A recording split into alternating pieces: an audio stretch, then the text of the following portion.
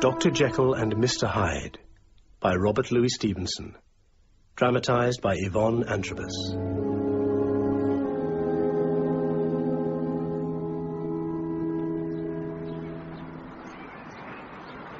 Yorkshire pudding's like firewood, Utterson. It warms you twice. Once when you eat it, and once when you walk it off. We do seem to have come further than usual. Wait a minute. This courtyard. I've been here before. Well, there's a market here during the week, isn't there? It's very popular, I gather. No, that's not what I mean. You see that door in the old warehouse? Grim-looking place. Surprised they haven't knocked it down. Doesn't exactly sit well amongst all the fresh paint and polished brass around it. It reminds me of a very unpleasant incident. I was walking home in the early hours. I'd been cleaned out of cards. Black winter it was, with nothing to be seen but iron lamps. Street after street of them, all lined up as if for a procession which no one had come to, and all around echoing like a church. I got to the point where I began to long for the sight of a policeman. And then I saw two figures. One, a man, walking fast, very fast, and the other, a child, a girl of about 9, running from the opposite direction, and... Out of my way! No, please, sir. I'm sorry. Don't hurt me. Don't. My father's ill. I had to go for the doctor. What do I care? Hey, you, sir. Have you gone mad? No. Have you? The child ran into me. No harm done. No harm? Are you all right? Yes, sir. Thank you, sir. You monster. I saw you. Kicking her. You was kicking my child. Yeah, don't try and deny it. We saw you. Are you all right? Yes, I just... Yeah, so, you're the sort that enjoys kicking kiddies. I wonder if the boot was on the other foot. You little cowards. Yes, how you not being kicked in the guts. Please, madam, please, all of you. Sir, I suggest you offer the child's mother some reparation. And if I don't? I shall make such a scandal that your name will stink all over London. Your threats don't impress me. Well, how about some action, then? Yeah, let's get... Wait. If you will choose to make capital out of an accident. How much? £100. That's not reparation. It's extortion. £100. All right. Thank you, sir. Right, if you'll excuse me. Hey, where's he going? Sir, don't ask me to believe that this is where you live. I don't ask anything of you or of anyone. If you plan to escape through here, then let me You assure do want your money, don't you? Well, it's not my money, but yes. Then let me get it. Suppose he don't come out again. I'll keep an eye on him. Suppose neither of them come out again. When's the doctor getting here? In the morning, he said. He'd have come quicker if he knew we had £100. Here you are. 10 sovereigns. And a cheque for the rest from Coote's drawn payable to the bearer. But the signature, this is not your name. It's quite genuine. You mean you just walk through a door at 4 in the morning, come out with another man's cheque, and ask me to believe it's not a forgery? All right. I'll stay with you until the bank's open and cash it myself. I invited him to spend the rest of the night at my chambers, together with the child's mother, and we all went to Coote's first thing. I handed in the cheque, saying I suspected its validity. But not a bit of it. The signature was genuine. Whose was it? That's almost the worst bit. A very distinguished man. Not just that, a good man. Well known for works of charity and... So you don't want to tell me his name? It's just that the cheque was obviously the result of blackmail, payment for some youthful indiscretion. This door, it leads to what used to be the old dissecting room. Does it? Yes, I've just realised, and it must back onto the garden of one of the houses in the square round the corner. You sure? But the square's so... Respectable? You were right not to tell me the name of the man who wrote the cheque. You don't, by any chance, know the name of the man who attacked the child? Hyde. Edward Hyde. Can you describe him? I'm not sure. This sounds strange, but when I think about him, I can't remember any of his features. Only that there was something wrong. In what way? He was deformed. I don't mean physically, not some misfortune, no. This was something you couldn't see, something twisted, something repellent. I've never met a man I dislike so much, and not just because of his treatment of the child. And he let himself in here with a key? Yes. Richard, I believe I know the name on the cheque. Because Hyde had a key.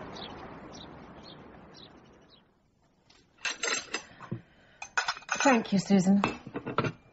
Ma'am? Right, then. Where are you going? To my study. You're not by any chance trying to avoid another beating at chess. Nothing could be further from my mind. Since you got back from your walk, nothing could have been further than your mind. Your cousin's gambling. Is it to do with that? What? I'm right. You look as though you've seen a ghost. No, Lucy, you're wrong. I've just seen a case in a new light.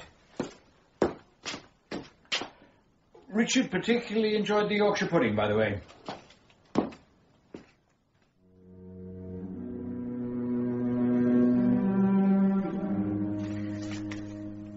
In the case of my decease, all my possessions are to pass into the ownership of my friend, Edward Hyde. In the case of my disappearance, the said Edward Hyde shall take over all my responsibilities and all my rights without delay. Signed, Henry Jekyll, M.D., D.C.L., etc., etc.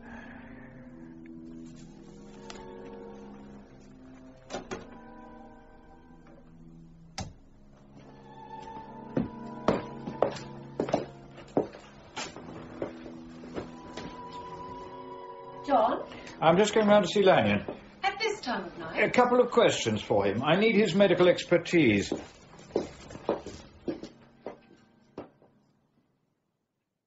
Oh, he got over the wall all right, then passed out cold on the other side to be picked up by the porters in the morning.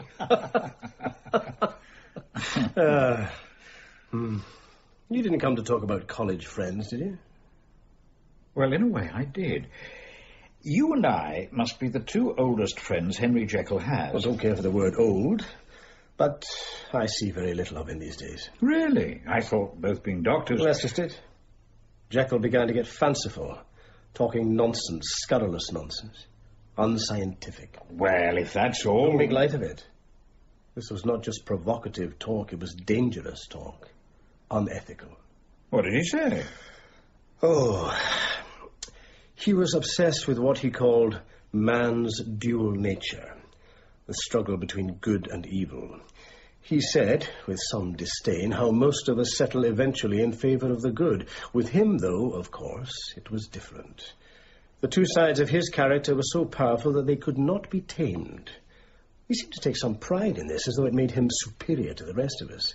He even let me know that he had regularly given in to the dissolute side of his nature. He is a bachelor. He boasted of it, prancing about the room. Anyway, he'd come to the conclusion that in order for titans like him to live to their full potential, a scientific solution must be found. And? He was apparently engaged in some laboratory studies leading towards the mystic and transcendental. Don't ask me what he meant by that. I said his talk was fanciful.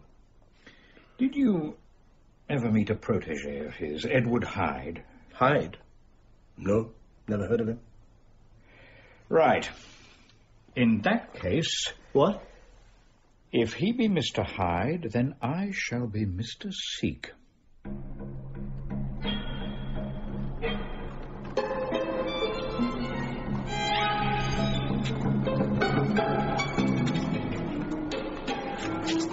It's him.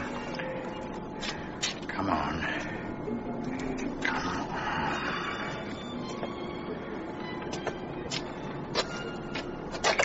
Mr. Hyde? What do you want? I see that you're letting yourself into this building. I'm an old friend of Dr. Jekyll's, John Utterson, solicitor. He must have mentioned me. Since this leads through to his garden, I thought you might let me in, too. Dr. Jekyll is not at home. Will you do me a favor? Will you let me see your face? So? Thank you. Now I shall know you again. And I you. Perhaps you should have my address as well. Since you are a solicitor, my card. Thank you. Then should you hear something to my advantage? I can't imagine that... How did you know me? Well, Dr. Jekyll... Never. Oh, please. You're a liar. That's no way to speak to... Liar. But Dr. Jekyll is my oldest friend. If he told you about me, then he's a liar too. You're both liars. Bloody liars.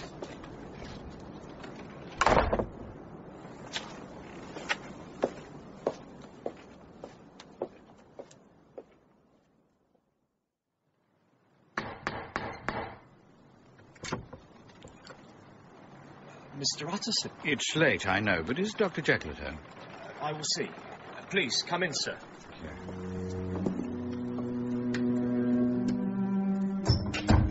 Will you wait here by the fire, or shall I give you a light in the drawing room? Here is fine, thank you, Paul. Pleasantest room in London, I always used to say. The stone flags, the oak cabinets, the carved walking stick I gave him. Sir? I didn't notice the menace flickering in the polished wood, the crawl of shadows hanging like cobwebs from the ceiling. Tonight there is a shudder in my blood. Even the walking stick looks like a weapon. The sight of Hyde seems to have infected my spirit, distorting everything. I am afraid Dr. Jekyll has gone out, sir. Ah. Yeah, I saw Mr. Hyde come in by the old dissecting room door. Is that all right when the doctor is not at home? Quite all right, sir. Mr. Hyde has a key. Your master seems to put a lot of trust in him. Indeed. We have orders to obey him. I don't think I've ever been introduced to Mr. Hyde. Oh, he never dines here, sir. We see little of him on this side of the house. Check. I didn't see that coming. Well... only putting off the evil hour. Have you seen anything of Henry Jekyll lately? You know my intentions before I know them myself. Checkmate. Oh. What sort of trouble is it that Henry's in? Why do you think he's in any sort of trouble? He might be ill. If he were ill, you would have told me. You'd have gone visiting with a bottle of best single malt under your arm. Lucy, do you ever feel burdened by all the things you've done wrong? Things that you can't put right? No, of course you don't. You're a wonderful woman. You wouldn't know what I was talking about. It's your goodness that makes you say that. Forgetting all about my failure to get on with your mother, my untidiness, my exasperation if we lose at cards. But no, I don't feel burdened. You are, of course, talking about Henry. He was quite wild when he was young. I'm not sure that he's ever repented. On the other hand, I don't think he'd care for his behaviour to become the subject of gossip now. Shakespeare had words for it. Shakespeare had words for most things. Reputation, reputation, reputation. From Othello. Oh, I have lost my reputation. I have lost that immortal part of myself. And what remains is bestial. Go, John. Go and see him now.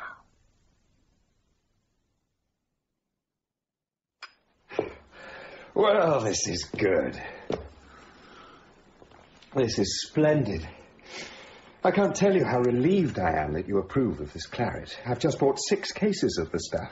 Mighty rash of me. What would I have done, my dear old friend, if you had pronounced it undrinkable?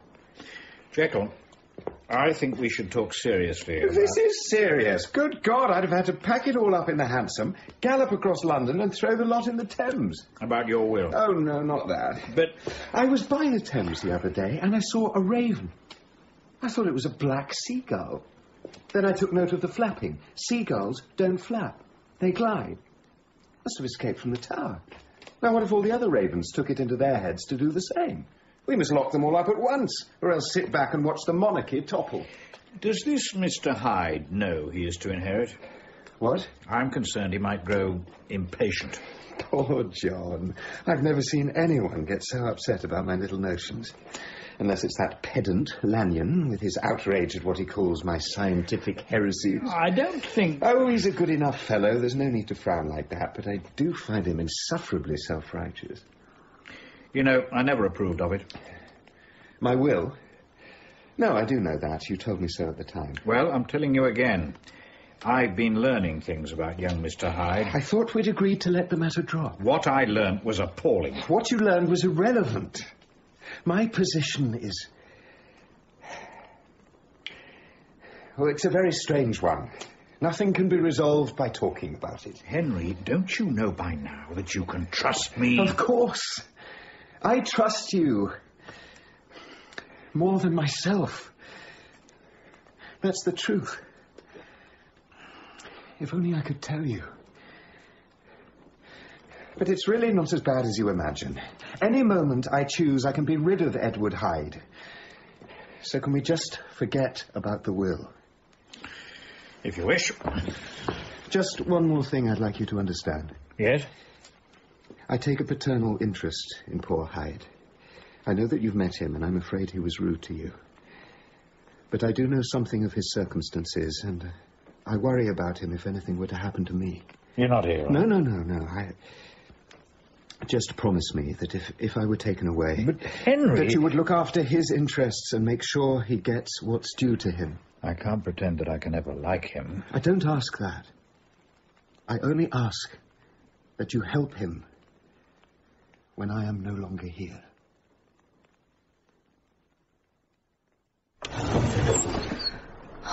A full moon. It's like breathing with the earth. Peace shining everywhere.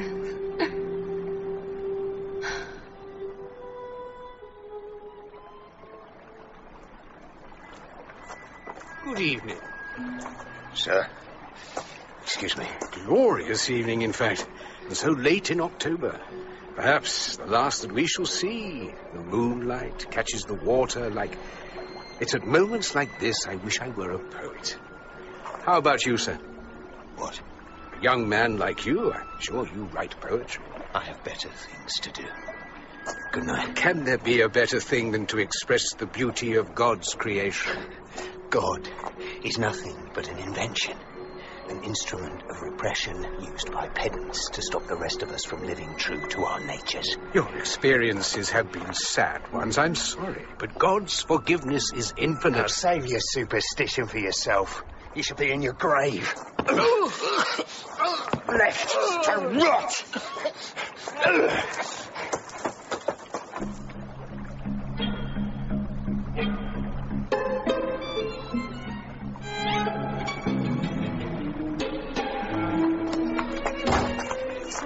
Sir, can you hear me? Quick, a doctor! Someone! He needs a doctor!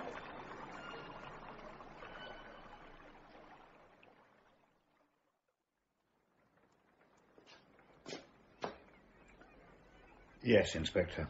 This is the body of Sir Danvers Carew. I was afraid so. But as to motive...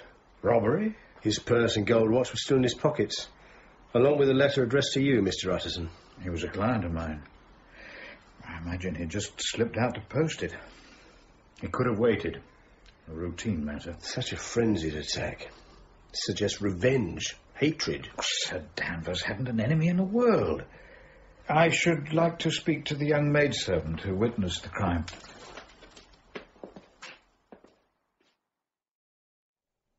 Everything touched with silver. I've never felt more at peace. Never thought more kindly about all the people on the earth. And this old gentleman, his hair was silver too. That's what he was saying, as though he was speaking my thoughts for me. And I can't believe it, this creature. He was shrunken, you say? Shrunken with wickedness. And drunk, maybe, or mad, I don't know. He just exploded like a great ball of anger, kicking in and hitting the old man with his stick as though he had to beat all the goodness out of him. This stick, you have it here. What's left of it? It's quite unusual, all that carving around the handle. Hyde. He must have stolen it. Who? I gave this to a friend, some 20 years ago. I think I can take you to the thief's house.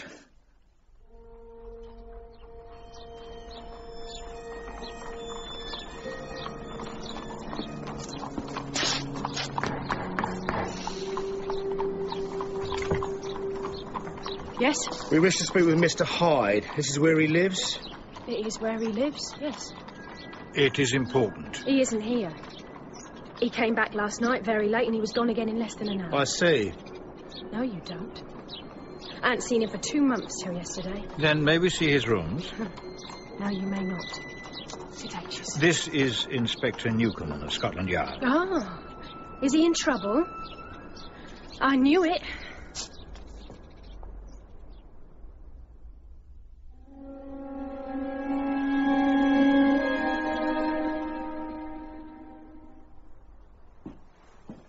Unusual for a man to ransack his own home.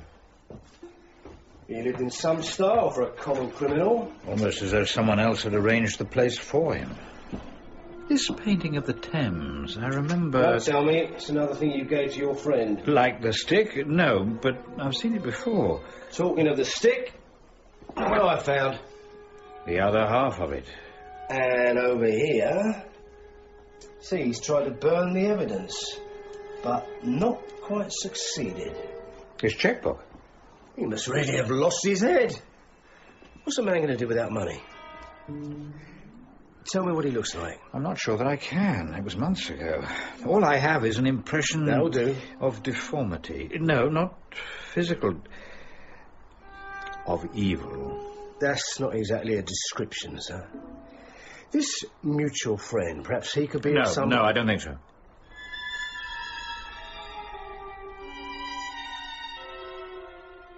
Dr. Jekyll was already in the laboratory when we got up this morning, and he's been there all day. There's a door at ground level, isn't there, that opens onto a street market? Yes, sir. Thank you, Paul. Henry! Henry!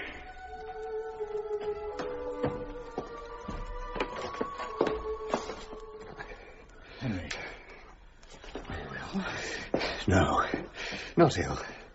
Just, my dear old friend. How the sight of you always cheers me. You've heard about Sir Danvers? The newspaper sellers were crying it in the square. Sir Danvers Carew was my client, but so are you. Tell me you've not been mad enough to shelter the man who killed him. John, how could you think such a thing? I'm finished with Hyde forever. Oh, thank God. He doesn't even want my help. I hope you're right. If it came to a trial, your name might appear. There won't be a trial. I have grounds for knowing that, but I can't share them with you. There is something, though, on which you may be able to give me professional advice. I received this letter today and don't know whether to show it to the police or not. You're worried it might incriminate him? No, I don't care what becomes of Hyde. I was thinking of my own reputation. Dr. Jekyll, whom I have so unworthily repaid... Gone where no one will ever find me. Your good name secure. Signed Edward Hyde. Well, that puts a better colour on things. Have you the envelope? I burned it, but it had no postmark. The letter came by hand. Shall I keep this, then? I want you to decide everything for me. I've lost all confidence in myself. Was I right in thinking that it was Hyde who dictated the terms of your will? He planned to murder you, Henry. Don't you realize what an escape you've had? Escape? Yes. And a lesson. Oh, God, John. I'm so sorry. Good night, sir. Good night, Paul. Oh, by the by, a letter was handed in today. Can you remember what the messenger looked like? Nothing came today, sir, except by post.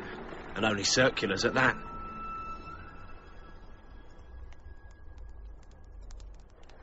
I can't stop thinking about poor Sir Danvers. The man who did it, I suppose he was under the influence of alcohol or some drug. He'd have to be mad in some way. You think so? I have a letter here from a Mr. Hyde. There. The signature of a murderer. Tell me what you think. Not mad, but very strange. Immature. Come in. Oh, thank you, Griffiths. Sir. Well, there's a surprise. Who's it from? Henry Jekyll. A dinner invitation. Are we free the Saturday before Christmas? I do hope so. It always used to be such fun. Lucy, what is it? Look. The invitation and the letter. Henry's writing is upright. The murderer slopes backwards. But in every other point, the two signatures are identical. To save us all from Satan's power when we were gone astray. Oh, tidings of comfort and joy, comfort and joy. Oh, tidings of comfort and joy. What a good evening. I can't remember when I last saw Henry in such form. Just like the old days. There is, yes, a new lightness about Now, Henry, you promised. No. Yes, you did. You promised you'd give us a soda. Come on, Henry. All right, just one. A song from my childhood. Oh, yes. We used to spend our summers in the Scottish Highlands. Ye banks and braes, O bonny Doon, how can ye bloom sae fresh and fair? How can ye chant, ye little birds? Happy Christmas! Lovely. Happy Christmas, Lucy. Happy Christmas. Happy Christmas. And Lanyon. Happy Christmas. Happy Christmas to you.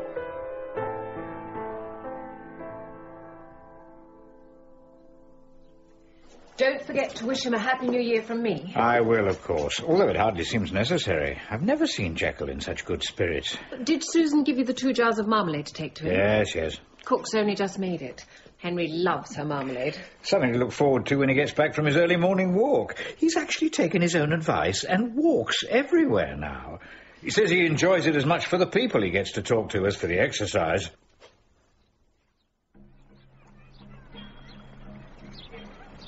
Morning, Paul. I'm sorry, Mr. Utterson. The doctor is busy today.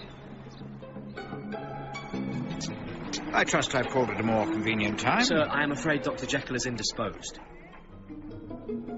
I do hope the doctor is feeling better. My master has told me to say that he is seeing no one.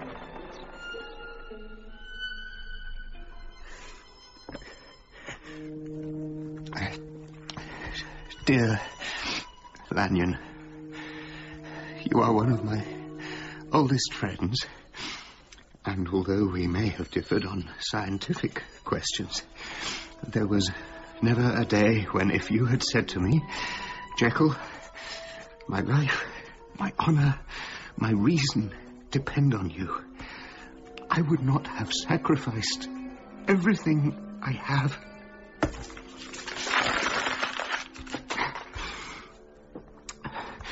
Dear Lanyon, although we may differ over scientific questions, you must believe that on this very subject, I trust you as no one else. That is why, labouring under the deepest darkness of spirit, I ask you for help that no one else.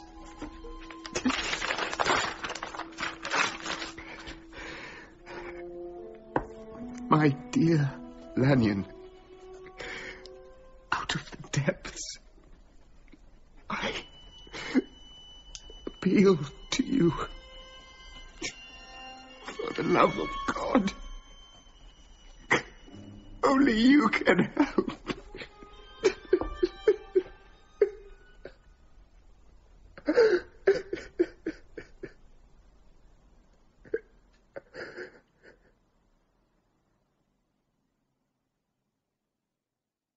Lanyon, I'm sorry for calling uninvited. I'm worried about...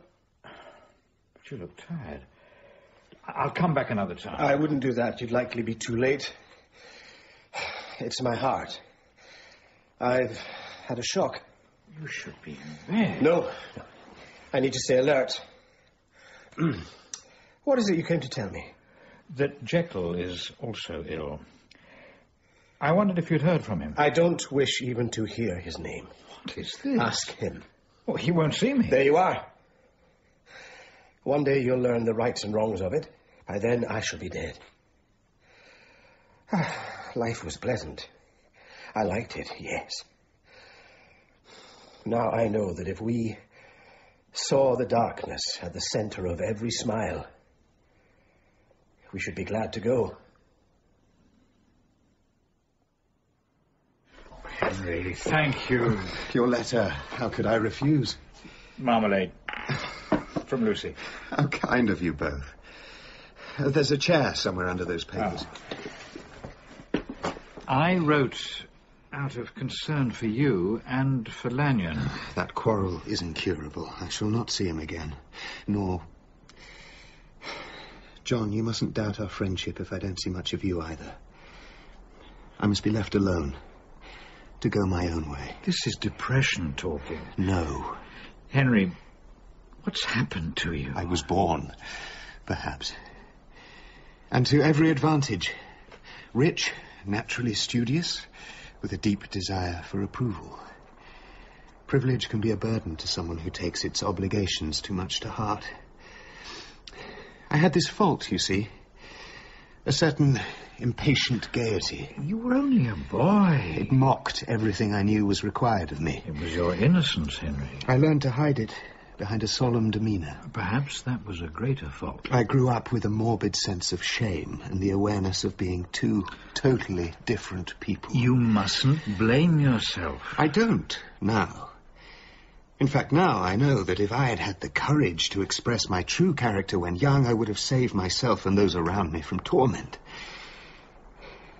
When I left home for university, I used this hidden personality to indulge in less than innocent pleasures, meanwhile maintaining strict religious observance. Your friends loved you. Which one? The man that spent drunken nights with prostitutes? Or the hypocrite? I never had any friends. How can anyone be my friend if they don't know who I am? Do you really think we'd condemn you for a few wild nights? Can't you see that it's the exacting nature of my aspirations, rather than any extremes of appetite, that have made me what I am? A soul divided. I'm no less myself when I plunge into the darkest excesses than when I work to relieve suffering. And my studies confirm the truth, that man is not one, but two. My dream was to separate these warring elements within myself, each housed in different identities. But how? Then a light began to shine upon the problem from the laboratory table. Certain elements, I discovered, had the power to shake and to pluck back the fleshly clothing. I could be free to be whichever one I wanted, free from restraint, free from guilt. You are ill, Henry. I knew that even if I could make such a drug that by taking it I might risk death. And yet, I had waited so long for release. So, once I had prepared my tincture, I bought a large quantity of a certain salt from a wholesale chemist, the final ingredient. And you took the drug? Yes, I took it. And? As you say, I am ill. Poisoned. Is there no antidote? Only time. They say time heals all things.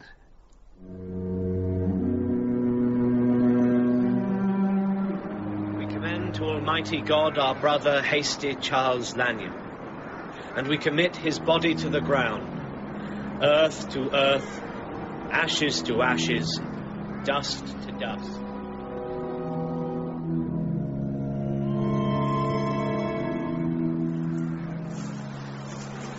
It's sad not to see Henry Jekyll here. He's still unwell. But only a week ago you were saying... John, what's the matter? Lanyon has left me a letter. I buried one friend. I fear that its contents could cost me another.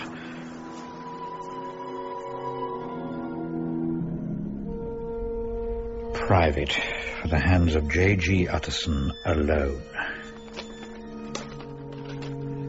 Not to be opened till the death or disappearance of Dr. Henry Jekyll. Disappearance?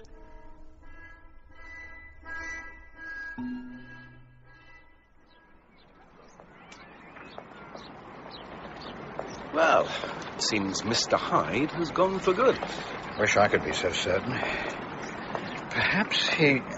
You think he might appear out of thin air? No, I was thinking about Jekyll. He spends all his time up there in his laboratory. To see a friend might do him good. Oh, there he is, at the window. Like a prisoner in a tower. Jekyll! How are you? Not well. You spend too much time indoors. You should be out in the fresh air, whip up the circulation. Hey, come on, get your hat and take a quick turn with us. I should love to, but I daren't take the risk. It's good to see you, John. I should like to ask you both out, but the place isn't fit. Oh, my cousin, by the way, Richard Enfield. We've met. I don't think so. No, we have. I remember your face. It was... Where? No. I'm wrong. I've never seen you before. Jekyll, what is it? No, please, no. Don't worry, we'll come up. No, don't.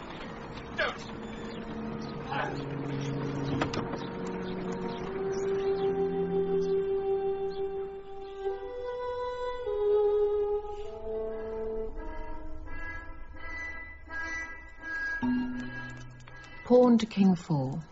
Ah. There. Would you like that move again? What? Pawn to Queen's Rook 4. You want me to take the centre? Oh. Yes. John, this was meant to take your mind off whatever you... What was that? What's going on? Paul, this is hardly the way... Sir, forgive me. John, can't you see he's upset? Is it Dr. Jekyll? Yes. You know how he shuts himself up? He's been like that for a week now. I don't like it. Be explicit. What don't you like? I haven't seen him to speak to, not at all. Not since he asked me to take the cheval mirror from the blue bedroom up to the laboratory. What do you want that for? I have no idea. I'm frightened, sir. Very frightened.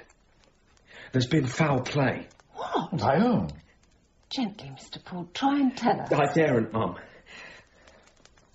But if you come with me, Mr. Utterson, you will see for yourself.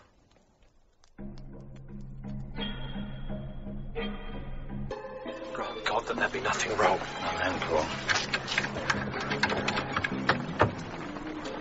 Let us in. Is that you, Paul? Yes.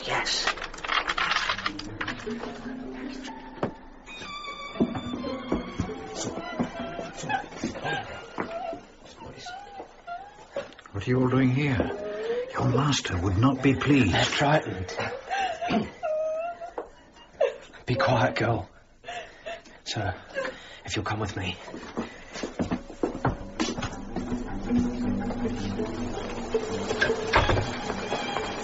As quiet as you can, sir. He's up there. See, his shadow against the light. If he asks you to step inside, don't go. Why?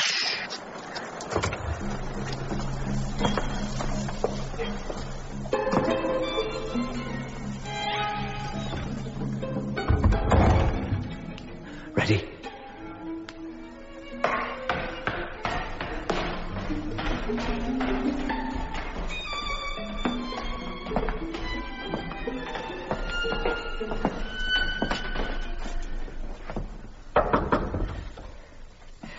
Mr. Utterson, sir.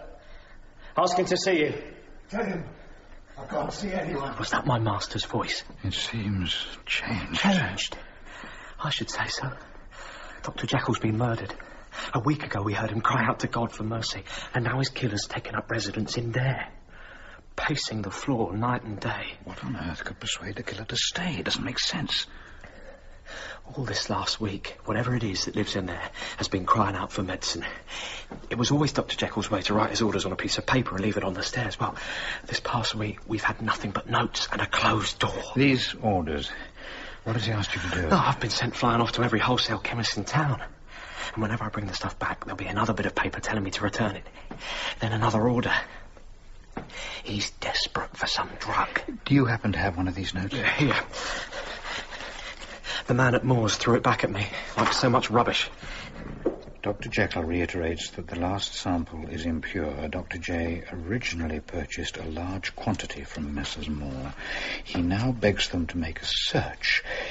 For God's sake, find me some of the old. It's as though he lost control of the pen, but this is certainly the doctor's writing. I've seen him. Seen who? The murderer. I'd just come into the dissecting room from the garden.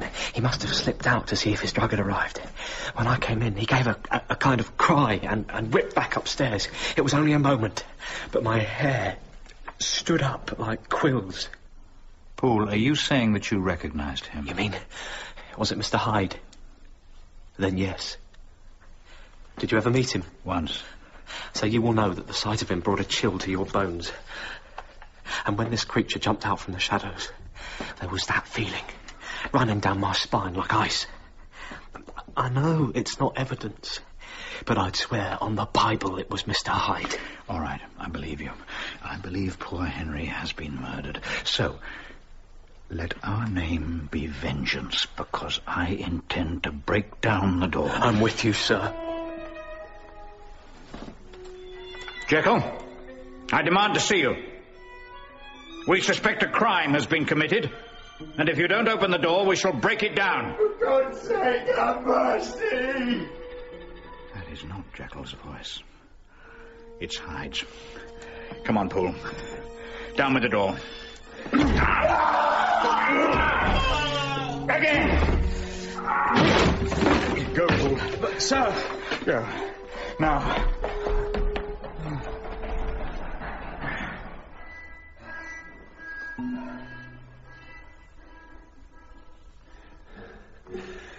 Henry?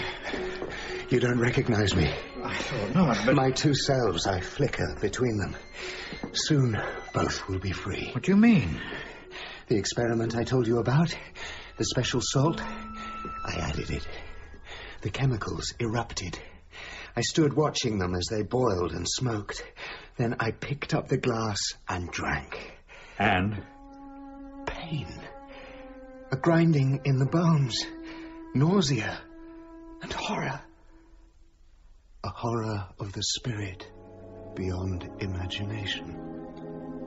Then suddenly, it was as though I awoke from a mortal sickness into the sweet light of day. I felt younger, happier than I had ever been. The bonds of obligation had been broken. I was conscious of a heady recklessness, a current of sensual images rushing through my mind, a new freedom of the soul. I stretched with the sheer exhilaration of it. And I saw my hands. You have good hands, smooth, trustworthy. Is that how you would describe these? In here, there was no mirror. Outside, trees hacked out of darkness against the dawn.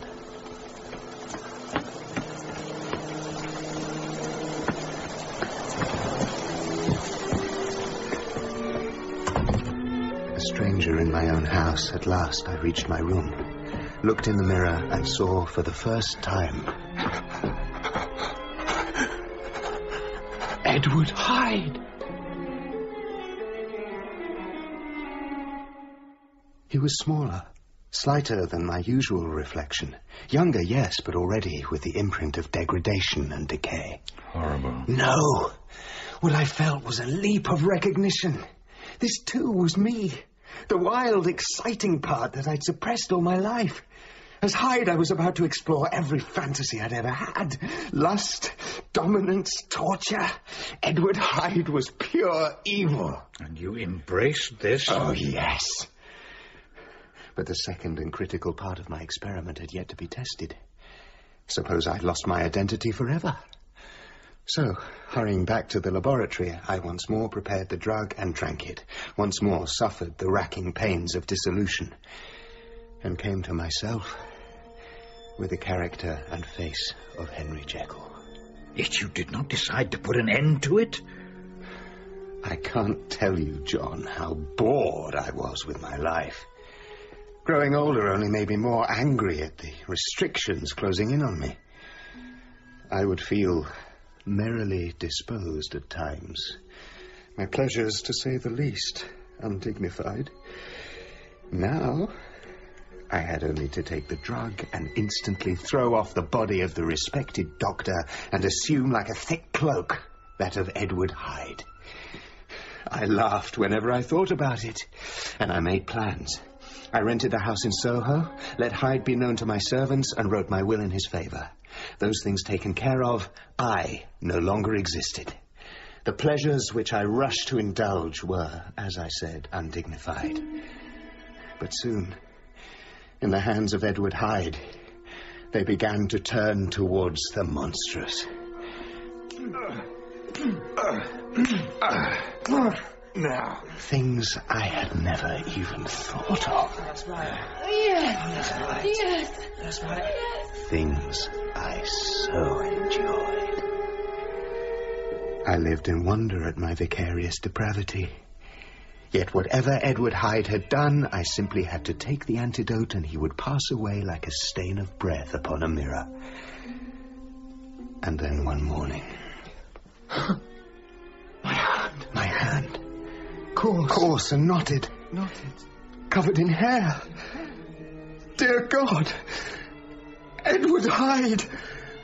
I have become Edward Hyde! I dressed and slipped out of the laboratory. Within half an hour, I was sitting down to breakfast as Dr. Jekyll again. But I knew the power of the drug was declining. I was having to take more and more of it as Hyde began to dominate me to the point of spontaneous change. I had to choose. I chose the path of righteousness. But I neither got rid of the house in Soho nor destroyed Hyde's clothes. Eventually, in a moment of weakness, I took the drug again. My devil had been caged for too long. A glorious evening. Perhaps the last that we shall see. A young man like you, I'm sure you write poetry. The beauty of God's creation. God? Save your superstition for yourself. You should be in your grave. Left to rot. I broke Sir Danvers as a sick child breaks a plaything. But in the height of my delirium, a cold terror gripped me. I saw my life was at risk.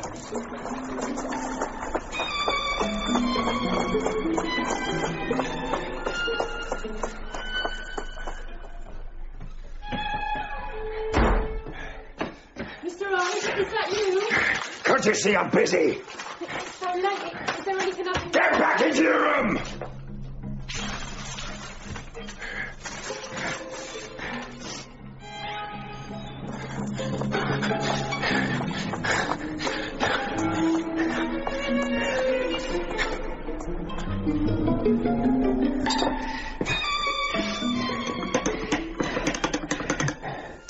Thou break my heart, thou warbling bird.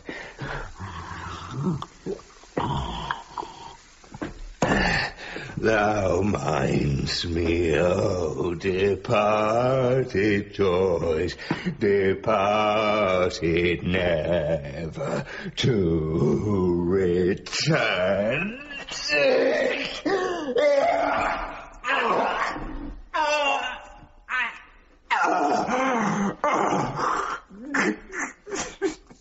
My poor father. When I walked as a boy, holding your hand, you believed in my goodness. Our Father, that art in heaven, hallowed be thy name. There comes an end to all things. It was a bright January day. Regent's Park was full of winter chirrupings and the scents of spring. I sat on a bench in the sunshine, the animal within me licking the chops of memory. I smiled, comparing myself with other men, the robustness of my good works as against the cruelty of their indifference. And at the very moment of that arrogant thought, a panic swept over me, nausea and shuddering. It left me faint. And then, as the faintness subsided, I became aware of a growing boldness, a contempt for danger. My clothes hung loosely on my body, and the hand on my knee was hard-knuckled and covered with black hair. My reason wavered. How was I to get my drugs? I was now a murderer. If I entered the house as Hyde, my servants would call the police. And that's when I thought of Lanyon. I hurried to an hotel. Dear Lanyon, you are one of my 2 oldest friends, and though we may differ over scientific questions, if you fail me tonight, I am lost. This is what I need you to do. Drive straight to my house. You will find Poole waiting for you with the locksmith. The door of my laboratory is to be forced, and you are to go in alone. There you will see a cabinet from which you are to remove the 4th drawer from the top. You will know if you have the right one by its contents. Some powders, a file, and a notebook. Take this drawer, exactly as it is, back to your house in Cavendish Square.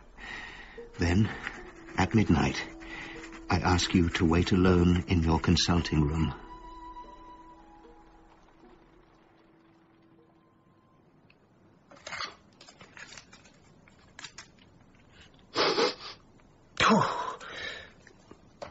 Not what I call medicine. And his notes. Single. Dosage. Single. Double. Triple. Total failure.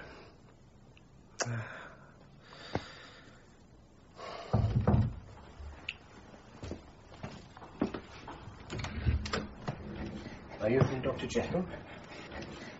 So you're shaking. The medicine. Come, let's do this properly. Sit down and tell me what's wrong. Excuse my rudeness. Blame the urgency impressed upon me by Dr. Jekyll. The powder's over there. Have you a measuring glass? Here.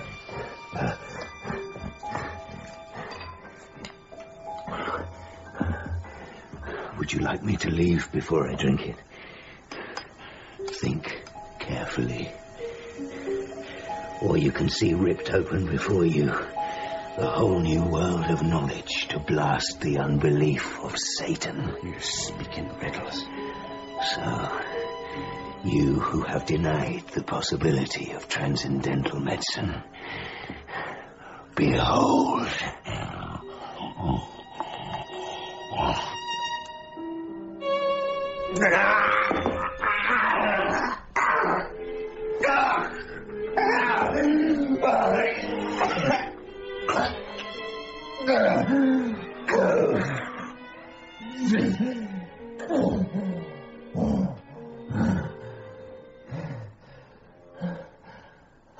Oh, God. Jekyll. It's you. As though in a dream, I came back to my house and got into bed. So deep was my gratitude for my escape that it almost resembled the brightness of hope. I was strolling across the courtyard after breakfast, enjoying the sting of frost in the air, when once again I was seized with the spasms that had attacked me in the park. I only just had time to reach the laboratory before I was raging with the passions of Hyde. It took me a triple dose to bring me to myself. And then, 6 hours later, as I sat staring into the fire, the pangs returned, and I had to take yet another.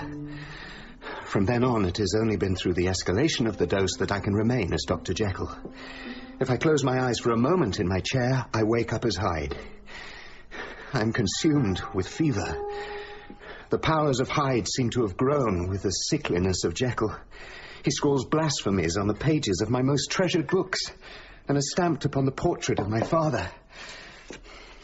If it were not for his fear of the gallows, he would long ago have ruined himself in order to ruin me.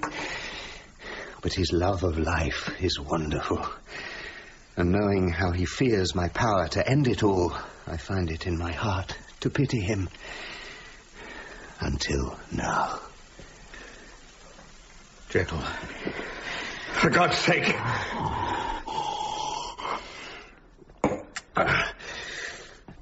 Time fails me, John. The store of the special salt has run low. It is only with the aid of the last of the old powders that I have been able to explain all this to you. I have made my decision. Soon both of us will die. Jekyll and Hyde. I only ask that it is before I take on that monstrous personality forever. No! Please!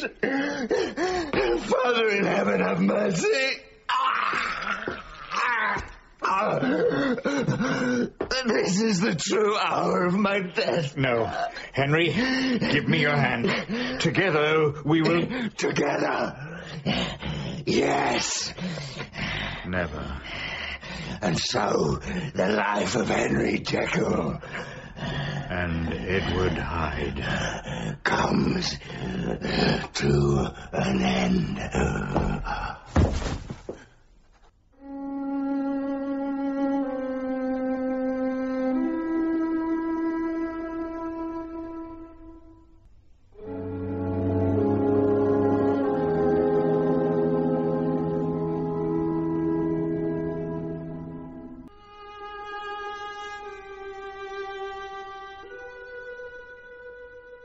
In Dr. Jekyll and Mr. Hyde by Robert Louis Stevenson, dramatised by Yvonne Antrobus, Jekyll and Hyde were played by Adam Godley, Utterson by David Horowitz, Mrs. Utterson by Christine Kavanagh, and Enfield by Mark Straker.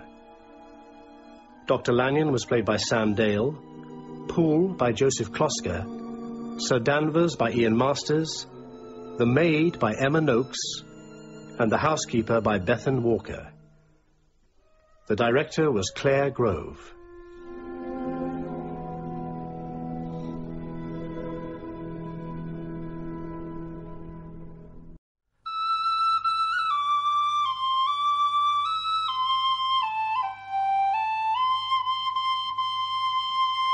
Haunted Hospital by Trevor Hoyle.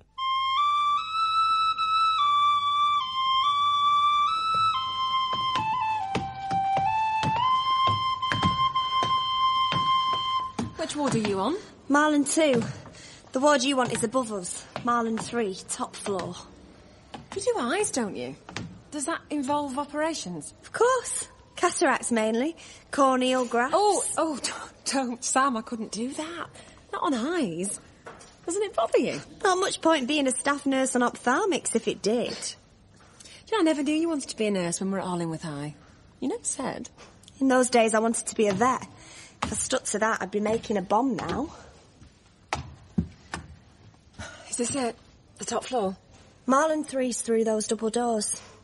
I really wanted to come up here at night. Julia, I told you on the phone. All the wards close down at 6. Everything's locked up. And this ward's empty all the time. Except for all that stuff under dust sheets. Just used as storage these days. Oh, it's cold in here. Can you feel it, or is it just me? They'll have turned the heating off. Or perhaps you've been living down south too long and turned into a Mardia. Ha ha ha. Everything smells musty. What was it used for before? Ear, nose and throat. Hey, Julia, come and look at the view from here. You can see for miles. Hey, so you can. As far as the motorway. I'm going to have a crafty smoke. Are you allowed, being on duty? Why do you think it's crafty? Do you want one? No, thanks. You haven't said. Said what? Whether you're back up here for good or just on a visit. Must be 2 years at least since I last saw you. Well, truth is, Sam, I don't know myself. Things are a little bit uncertain just at the moment. Steve come up with you? That's one of the uncertainties. And the reason I came up here on my own. Just have a think. Where's he from? London? No, he's a Yorkshire lad from Hebden Bridge originally. And you know the old saying? You can always tell a Yorkshireman, but you can't tell him much. Oh, give us a puff on that, will you?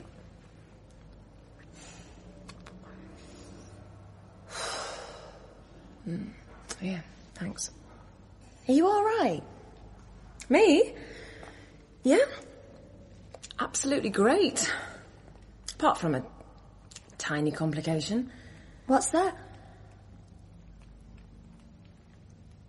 I'm 3 months, nearly 4 actually, pregnant. Oh. Should you be smoking? Haven't decided whether to have it or not yet. Are you really serious?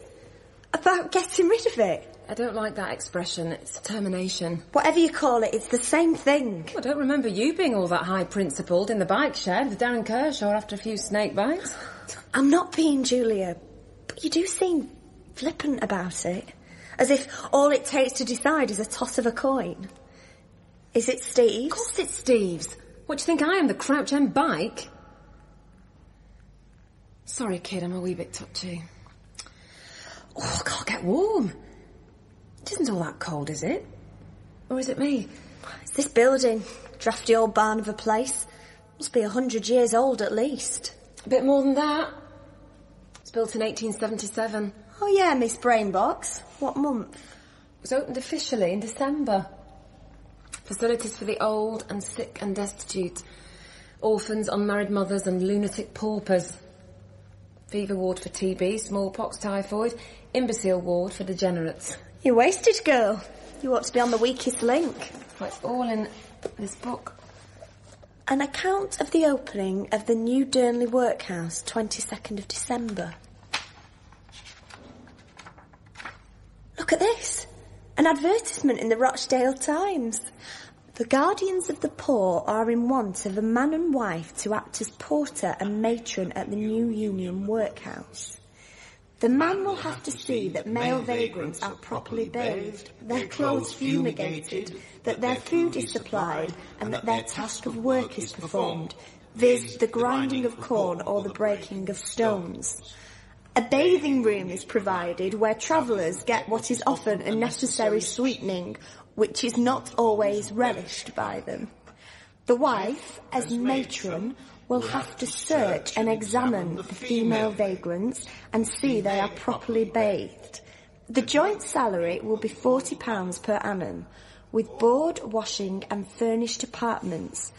By order, J. Turner, clerk to the Guardians. What's it for? An article or something? It isn't work-related.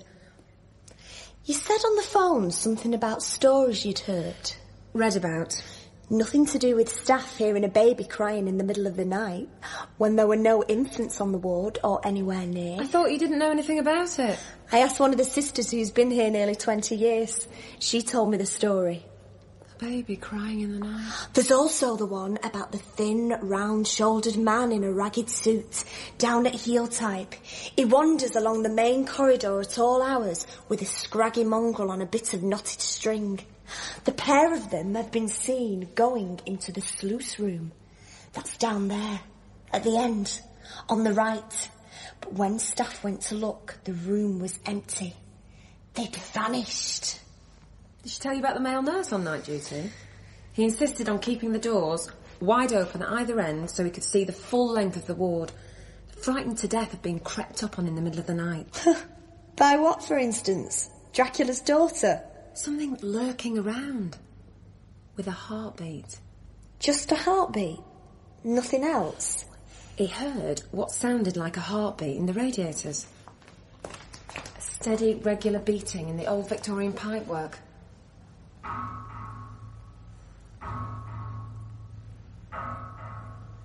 All right, then. What's your explanation? I don't know. I don't have one. Oh, there's a journal of the workhouse master Josiah Ogden. He mentions a young woman being admitted, Lizzie Pilling. She was thrown out of the family home and ended up in here. Sam! Listen, what the hell's that? Oh, nothing. It's okay. We're high up next to the old clock tower. The mechanism still works, but the clock doesn't strike anymore. You're right. It is chilly up here. Let's go back down.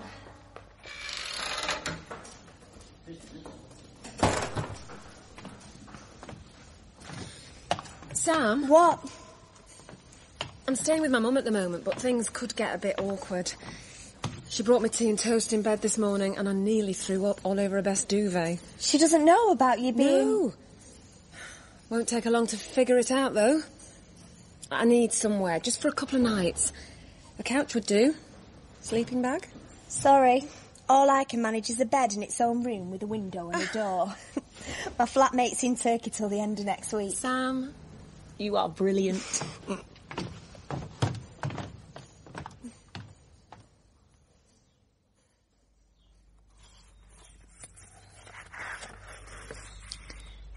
Journal of the Workhouse Master, Josiah Ogden. October the 9th, 1878. We have an old man, Frederick Rhodes, in the habit of going out without leave. He has got the itch and set it on his bedfellows. Also, Pensioner Butterworth gets drunk every Tuesday and abuses other folk very ill. October 24th. Yesterday we had a very unpleasant stir with old Diggle. He's been caught playing with Nellie Chadwick in a very undecent manner. He was in such a position as to leave no further doubt about his guilt. As to Chadwick, she is as stupid as a pig and as heedless as a stone. If not curbed, I dare say she will end up in Church Lane and join that despicable gang of loose, drunken women. December 3rd. Since last report, Lizzie Pilling, Alice Grinrod and child have come in.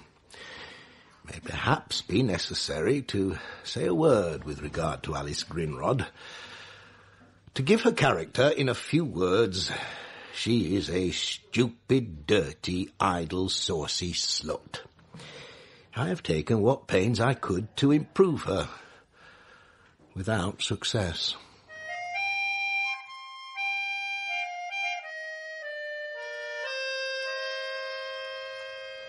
That's all you've got? Just the one? I don't intend moving in for good. A couple of days at most. How's this? Will it do? Oh, Sam, this is lovely. Thanks. I really appreciate this. Get yourself settled in and I'll make a coffee. Or would you rather have tea? Tea? Earl Grey? I prefer bog standard. Not very Crouch End. Well, you can take the girl out of the north. What did your mum have to say? Does she mind? She's under the impression I've gone back to London. Is she any the wiser about you being... No, I hope not. And what about your blunt A-up Yorkshireman? Yeah, Steve knows. That's the reason I'm up here, to get away from him continually piling on the pressure. Oh, it got me down. I think I get it. I don't think, to be honest, you get anything. Oh, shut up, Sam. I'll go and brew the bog standard tea.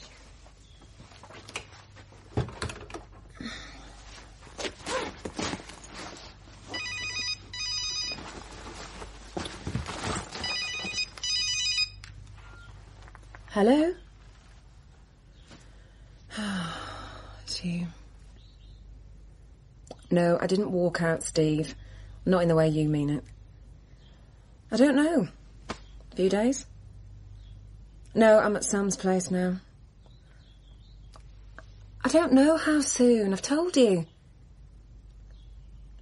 No, I haven't decided. Not yet. Can't explain why it matters. Steve, it matters to me. Can you not just please understand? Oh, I don't want you to. I don't want you to come up here. We've talked... Steve, we've talked enough. I'm going now. Bye.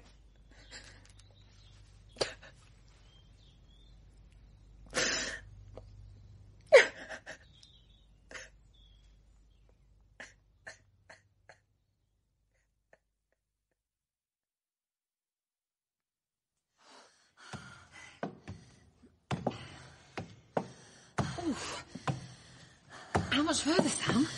Not far. Nearly there. One more floor. Oh, stop. Listen. What is it? I told you before, Julia. It's just the mechanism in the old clock tower. Oh, yeah. I thought you said the chimes didn't work anymore. Of course they do. After midnight, everybody knows that. Here we are. Marland 3. Sam, I don't want to go in. What? After all the trouble I've gone to?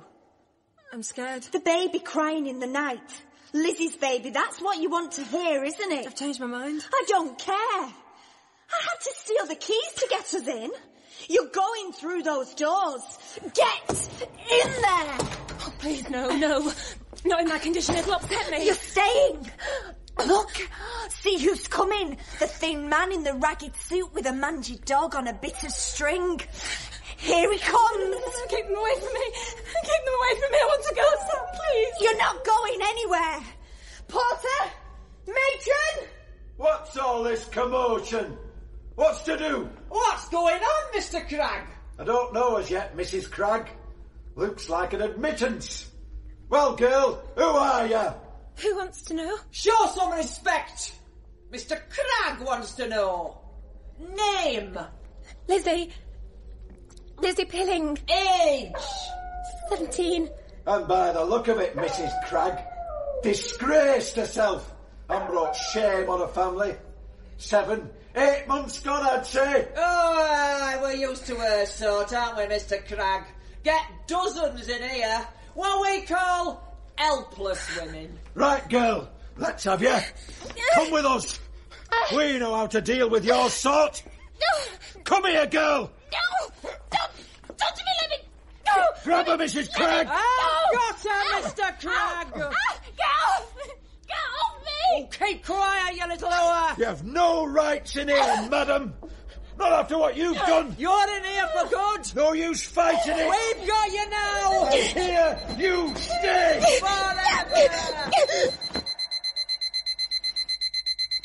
Oh, just a dream. Just a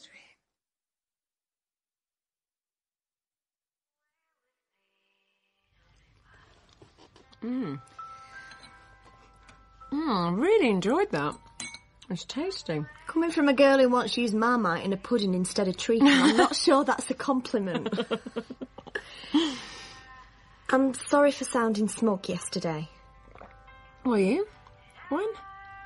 When I said I understood the situation between you and Steve. Obviously I can't. Nobody can. Sam, nobody includes me. Me and Steve talked it over all through the night before I left, and I became more confused, not less. That's why what happened to Lizzie is so important to me. The awful things that she must have gone through. Lizzie? The horrible way she was treated. The abuse that she must have suffered. The young pregnant girl you told me about. What's she got to do with this? With you and Steve? Didn't I? I thought I told you. Lizzie Pilling is an ancestor of mine, 100 years ago. My father, Ray, his mother was Sarah Pilling, and her father was the little boy born to Lizzie in the workhouse in December 1878. Right. I follow it so far, I think. The baby took his mother's maiden name. Why would he do that? She never married. Thanks. And he was brought up in an orphanage. I don't know that part of it for absolute certain because I haven't researched it all the way through. The family tree has got gaps in it. Do you know for certain that Lizzie had the child? And that it was a boy? Yeah, she must have done. Otherwise I wouldn't be sitting here talking to you, would I? You've invested a heck of a lot of time and effort in this, Julia. Not to mention a big chunk of emotional capital. It's something I had to do. I don't quite understand why, though. How's it relevant to you and Steve? It's perfectly straightforward. Then I must be dumb or something. What I have to lose. What I'll have to give up. Not career, exactly, but, you know... Well, yeah, that is it. Career. I'll say it. All right for him, of course. He's got this great job in TV, well on his way up the major greasy pole. Oh, yeah, he carries on working merrily away, does Steve. No problemo at all for El Steve-o. I've got this arse about face. I thought it was Steve. He was the one putting pressure on you to have a termination. No, Steve wants the baby. It's me that's in two minds. One of them being Lizzie Pillings, apparently. Why? What's the matter? What do you mean? Do you love Steve? What? Yeah, I think I... You only think you do? No, I do. Yes. Then what matters, Julia, is what's happening here and now. Which is that you and Steve are having a baby together. Not any of this stuff and guff about ancestors and ghosts. I mean, come on. But Sam, I want to know why Lizzie went through with it when she'd been abandoned by everybody. What gave her the strength to make that choice? Easy, I would have thought. After all, she didn't have a career to weigh in the balance. Oh, that's me summed up then, is it? You said yourself you didn't want to be saddled with a kid. And that makes me a tart with no heart? Yeah, self-centred, selfish. Career comes before everything.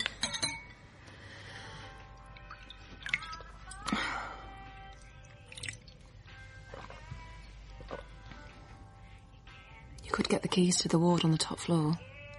But we've been up there already. Not at night. Julia, this baby crying in the night stuff, honestly, it's not healthy. Sam, are you going to help me or not? Yes, if I thought for 1 minute any of this made any sense or would do any good. Oh, thanks. I just hope when the day comes for you to make a choice, it's as simple and straightforward as that. I didn't have a choice. I had a miscarriage. Oh, Sam. I lost my baby 14 months ago. Oh, Sam. Oh, I never knew. I'm so sorry. Really. Really, I am. So am I. You see, Julia, I do understand about choices.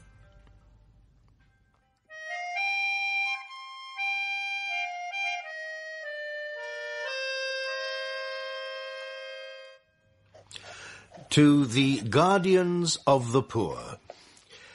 Gentlemen, I append herewith a letter addressed to me from E. H. Carter, Vagrant Relieving Officer, as follows.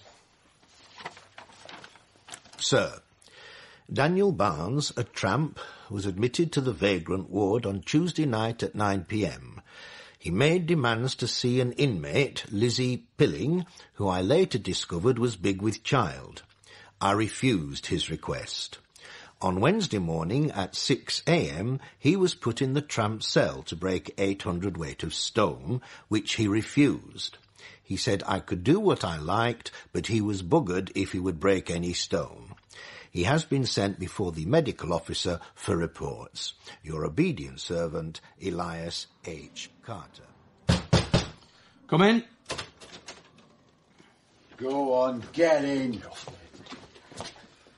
Mr. Pinch, sir, this is Barnes, sent by Mr. Carter for reports. Stand still there, you. Right, leave him be, Porter. You can go. Pardon, sir, I'm not sure it should be... Mr. Cragg, I said go. Very good, sir.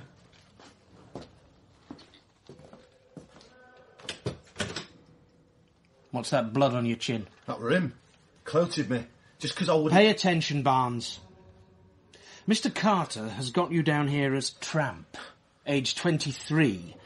You've got no permanent residence, then? I have lodgings on Arthur Street. Where's that? Spodden Bridge.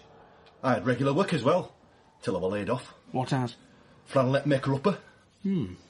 This is a queer do. Have you been admitted to the Spike before under another name? Halifax Harry or Small Bridge Dick? No. He wouldn't let me in otherwise. I told him I'd nowhere to sleep for night. So, you came in under false pretences in order to see a young woman, Lizzie Pilling. You accepted our charity, but refused to do anything in return. Are you familiar with her circumstances? She's 17, this girl. Unwed, heavily pregnant. Are you familiar with her condition? Aye. That's why I wanted to see her. She's getting near her time and I was worried about her. Her and Bobby both. I see. The child she's carrying, is it yours? I don't reckon that's any of our business. I won't stand for your insolence, Barnes. I can have you sent to the New Bailey on Rope Street quick as a flash. And let me correct you on one matter. It is my business, and my Christian duty more's the shameful pity of it. Oh, and Lord knows this woman you've come to see, girl, is even worse. No pride, no dignity, No shame, even. Hey, what do you mean by that? About Lizzie? I mean she has no more sense of common decency than a dog rutting in the street. Hey, that's She not... might as well be off and join the Church Lane gang. That's a foul thing to say about a young lass. Lizzie's not a bit like that. You know nought about her. Obviously, I don't know her at all. In the way you do. But somebody has to take charge of these fallen creatures and their wretched offspring. Mister, listen. All I'm asking is for 5 minutes with her, please. Not for me to say. That's up to the workhouse master. Porter! I've been called upon for my medical opinion, which is that you're perfectly able to perform the task of work allotted to you. I shall issue a certificate to that effect. Sir, Mr. Pinch? Confine this man. Right. Let's have you, Sonny Jim. Hey up, come on, move it! You talk about Christian duty. What about Christian charity? I'm telling you for the last time, shut your gob!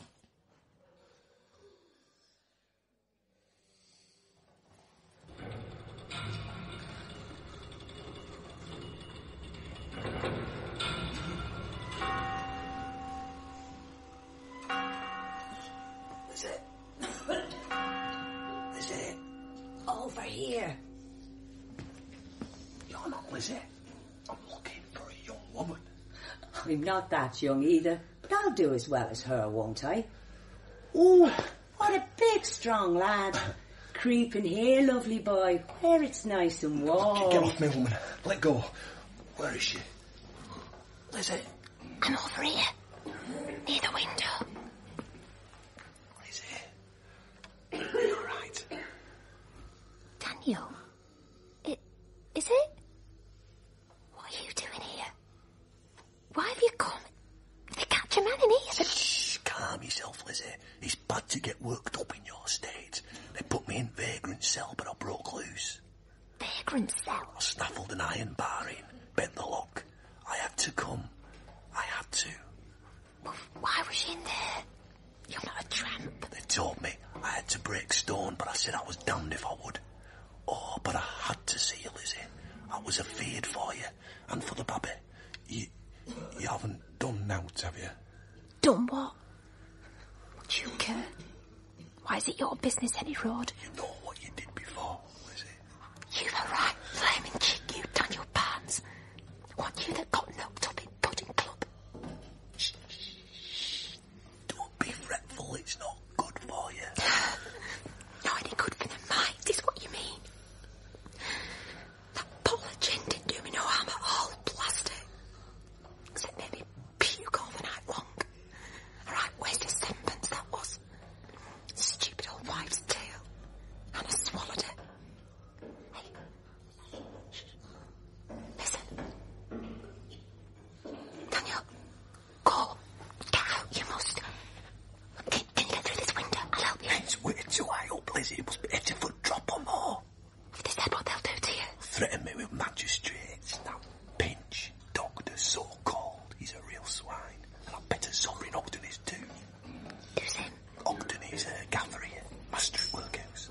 Neither of them would let me see you, even just for a few measly minutes. Well, now you have. I'm all right, so's the baby. That's what you came for, now you can help it. I know you, Lizzie. I know you didn't mean to harm it. Oh, yeah, I did. Not really, you didn't. I said, I did. I did.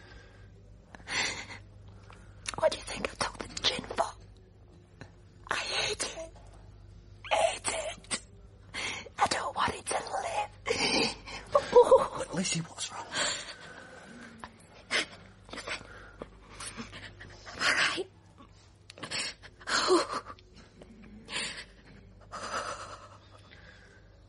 Where can I show my face now? You love me. Where can I go? I've shamed myself. My family. No. Go to your ma again, Lizzie. Let me talk to her. She's not a cruel woman, not wicked. She'll take you back. You want her to blame? They were my gran. Oh, you should have seen her eyes. Wild they was. Bulging out the sockets like a bad woman's.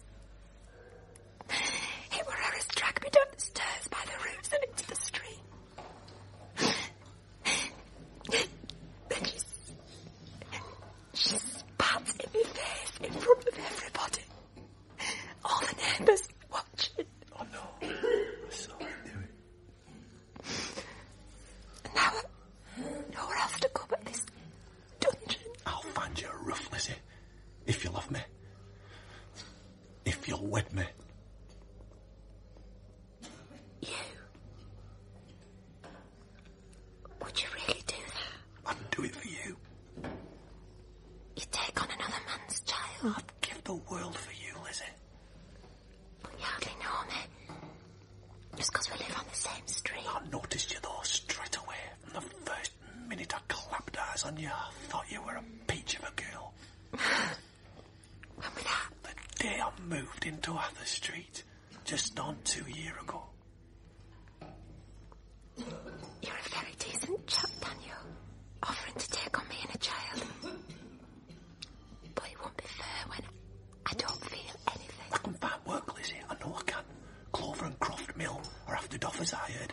It's not your trade. I can learn. I can do out I want if I set my mind to it. Can you make me love you? I can do that too. I know I can. If you'll let me. Listen. Oh, my God. My God, what's happening? Daniel, go on, get out, please. I'll fetch somebody. Get somebody to help you. Oh, get out quickly before they come, please. Somebody, please help me. The door, over there in the corner. That's the matron. Would you get her for me? I can't stay here. Get her yourself. Mrs. Please come quick. Lizzie's having a baby. She's in terrible pain. Come on. Please, Mrs. Hurry up. What's going on? Who's causing all this ruckus? Good heavens, a man? What are you doing in these quarters? Mrs, it's Lizzie. She's in labour. You must help her. Daniel, go. Please go. Must be having a gander at you, my laddo. Who's causing all this commotion? It's this man here, Mr. Cragg. I don't know how he got in. He's terrorising all women. I've not touched nobody. I want you to help Lizzie. Right, Joe, Mrs. Cragg. Oh, you two, get a grip on him. Run! Hey, not so fast. I've got him. He's not going nowhere. Oh, it's you, is it? Oh, my word, Sonny Jim. You're for the high jump now, all right? Right, lads, march him off smart. Double, quick, get up there.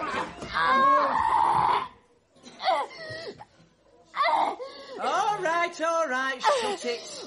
We'll see to you. The fancy man's not much good to you now, is he, eh?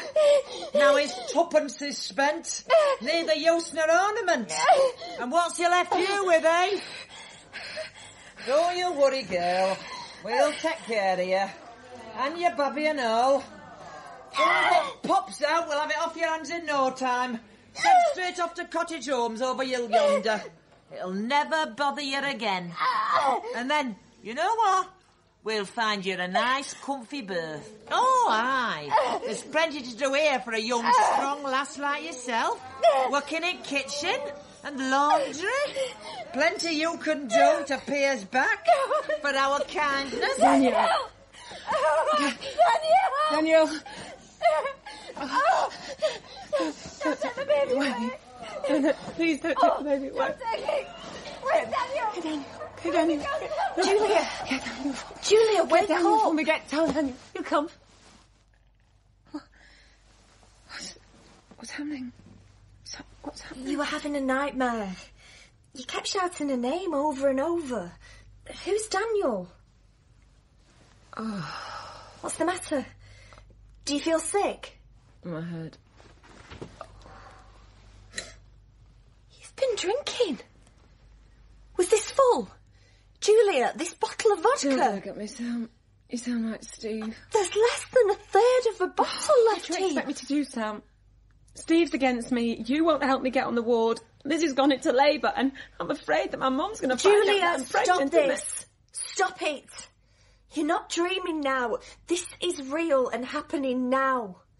Lizzie died a long time ago.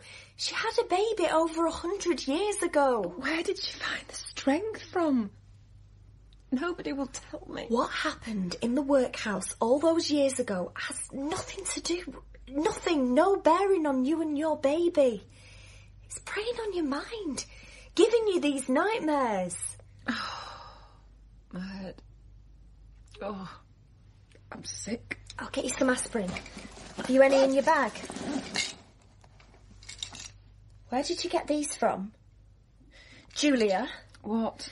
These tablets, mifepristone. You haven't taken any, have you? Not yet. Oh, thank God for that. I was told that they could induce labour. Yes, they can. Taken with alcohol, they can also kill you. I might have come in here in the morning and found you dead. Is that what you want? I can't believe you'd be that stupid or that desperate. I am. Oh, Julia, I wish I could help you. I've told you how. If you really want to.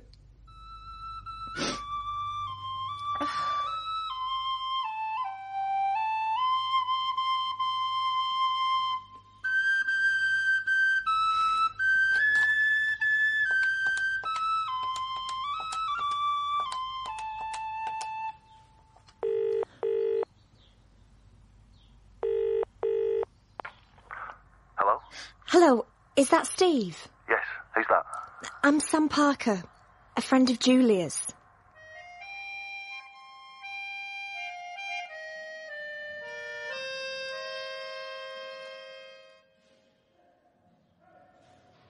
December 17th. Edmund Buckley died. On the Sunday, after lying in bed all week, Buckley went a courting and stopped till after dark in a chilly, damp atmosphere. The consequence was, on Monday, he began to be very badly, and from that day till his death he never had a passage through him. His last hours were endured in agony from gut rot. After the shenanigans in the women's ward, the culprit, Barnes, was apprehended in the short hours of Tuesday morning by the strenuous efforts of the porter and 2 orderlies. In truth, gentlemen, I am getting fed up to the teeth with this troublemaker. He has been kept in confinement to await disciplinary proceedings. Mr. Ogden, sir, I got Barnes here. Bring him in. Remember what I said. Any more bother from you, Sonny Jim, any disrespect to the master, and you'll get t'other eye blacked as well. Next time it'll take more than you and them 2 bullies. Get in! Do we need the porter to stay, Mr. Pinch? No. Wait outside, Mr. Cragg. Aye, sir. Right-o, sir. Think on you. And watch your tongue. You and me's not done yet, matey.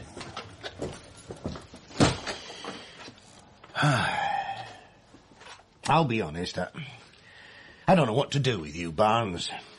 You've caused nothing but uproar and strife since the minute you were admitted. You refused to perform a simple task of work, even though Mr. Pinch has certified you're perfectly fit and capable to do so. Fit as Barney's bull, Mr. Ogden. Now, we've had enough of you before this last disgraceful episode to put the tin lid on it, forcing your way into the women's ward in the dead of night, causing hysterics and panic. No, I never. I were only thinking of Lizzie, trying to help her. She were in dreadful pain. Lizzie Pilling, a young stray wench. He impregnated Mr. Ogden, who was about to give birth. I know all about that. I read Carter's report. Now, has the woman been delivered of the child yet? She had it at 7 o'clock this morning. The matron was in attendance. Is Lizzie all right? Was it a boy or a girl? What news of mother and child, Mr. Pinch? I'm not certain this fella has any right to be... Whatever our scruples on the matter, Mr. Pinch, he is, after all, the father. I'm informed the woman is comfortable and the lad has taken the teat. So, Barnes, it transpires you have a baby son. Is there somebody with him, on ward? You know, keeping an eye on Lizzie, like, and Babby. I find this sudden concern very touching.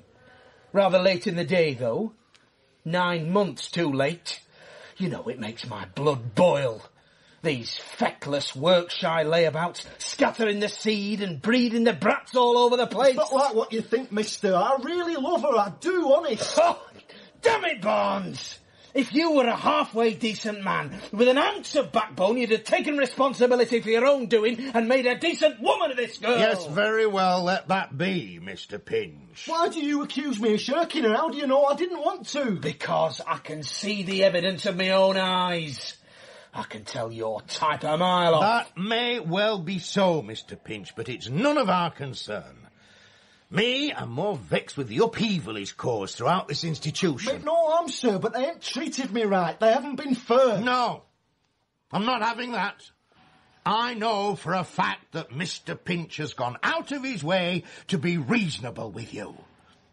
Even the porter, Mr. Cragg, has been considerate, and above board in every way possible. Are you daft or what? He kicked lumps out of me, did that swine, him and them two gormless dead legs he calls orderlies, but just you wait. Oh, yes, wait till I spy a young lad on the outside of these walls on his own. Am I actually hearing this?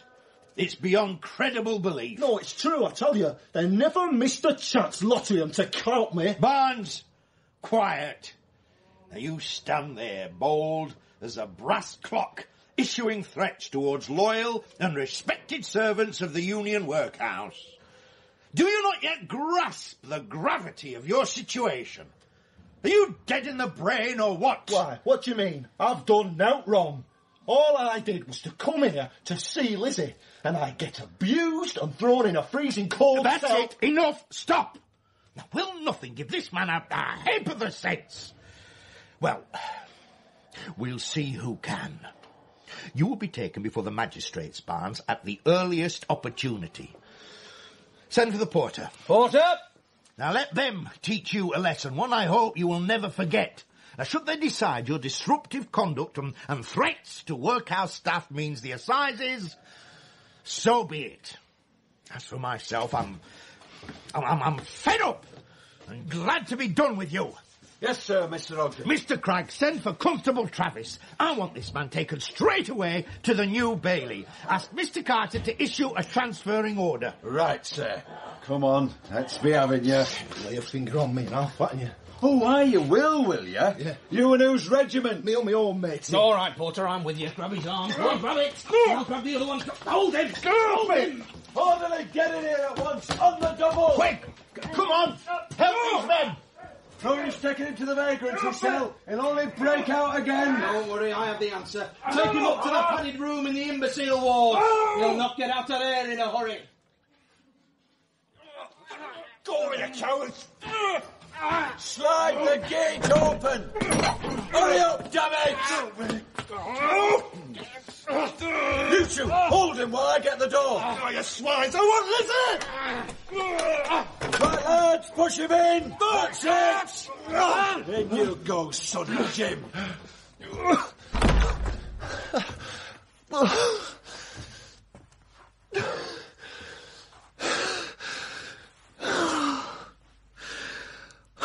Oh, please, God.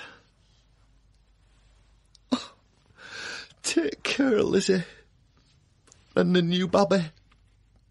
Oh, make her love it and care for it and not harm it. Oh, what are you chuntering on about, you idiot? Of course she won't hurt it. She's a sweet soul. It's not in her nature. And as for you, Jacob Pinch, so-called doctor, with a heart of stone who called my sweet Lizzie evil names, I'll come back one day and haunt you and your kind. Not one of you'll rest easy in these cold stone walls. Never ever again in the dead of night time, I swear it. Because then you'll hear. Oh, then you'll hear. You'll hear.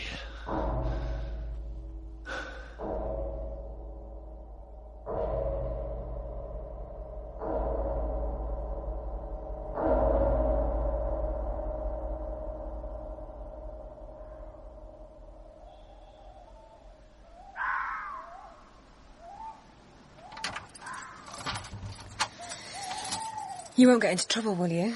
Borrowing the keys to get us in. If I do, I'll know who to blame.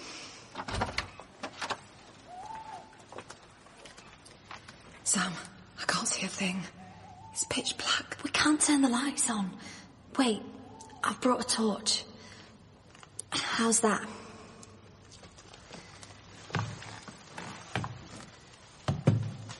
Stop. Wait a minute. I'm not sure this is such a great idea. Sam, we're in here now. What was I thinking of? Letting you talk me into doing this. Being a good friend. That's what. In the middle of the night. I must be out of my tiny mind. Let's go back. No, Sam. Please. You promised you'd help me. Suppose you do hear a baby crying. So what? What's it supposed to prove? It's not meant to prove anything.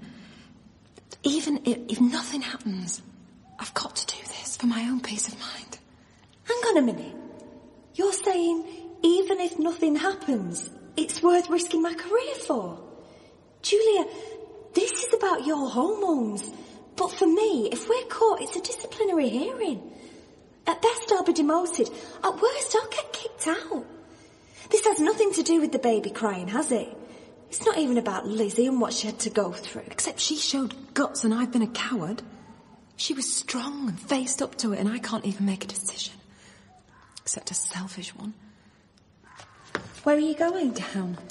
No, you're not. Come on. Let's face up to it together.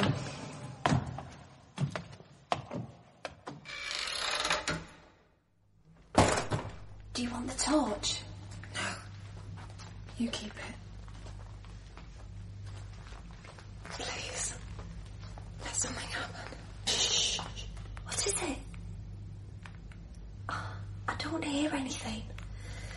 I think you need Steve's support. He is the father. Why don't you ring him? I came up here to get away from Steve. Don't you think if Steve was here, he'd be able to help? Maybe. I don't know. I can't think straight when he's around. What about your mother, then? She wouldn't tolerate it. At least talk to her, Julia. Give her the chance to respond. It wouldn't help. I know it wouldn't. Let me talk to her. She can't be that heartless, that unforgiving. It wasn't her to blame. It was my gran. Your gran? You should have seen her eyes. Wild, there was. Bulging out of their sockets, like a madwoman's. It was her who dragged me down the stairs by the roots and into the street. Julia, what are you saying? What's happening to you? And then she spat in my face in front of everybody. All the neighbours watching. Julia, can you hear me? Julia! It's no wonder you've been thrown out, bringing disgrace on your family. I wouldn't have nothing to do with you neither if you was my daughter. If I was your daughter, I'd be glad to get thrown out. Oh, is that a fact, Lady Muck?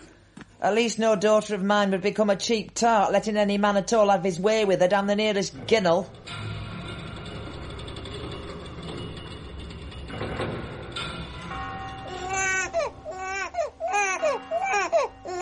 Can't you keep that brat quiet for 2 blessed minutes? I'm trying to sleep here. Shh. Chap. Shh, it's all right. Go to sleep. You'll never guess what. I found you a daddy. Even though you're not really his. He's offered to wed me. He's a good man, is Daniel. Says he'll find us somewhere to live. A little house. Just as soon as he can get down to Clover and Croft Mill and get himself a job. Didn't know for sure when, though, because he's landed himself in trouble. Well, nothing to fret about. You and me can wait till he comes out. He'll have a long wait too, love, if he's sent to the assizes. He'll look after us, will Daniel. Then we'll be together. The 3 of us. A proper family. I wouldn't bank on it if I were you. She hasn't a clue. Penny hasn't dropped. What are you blathering on about? Better face it. Your man's gone and he ain't never coming back.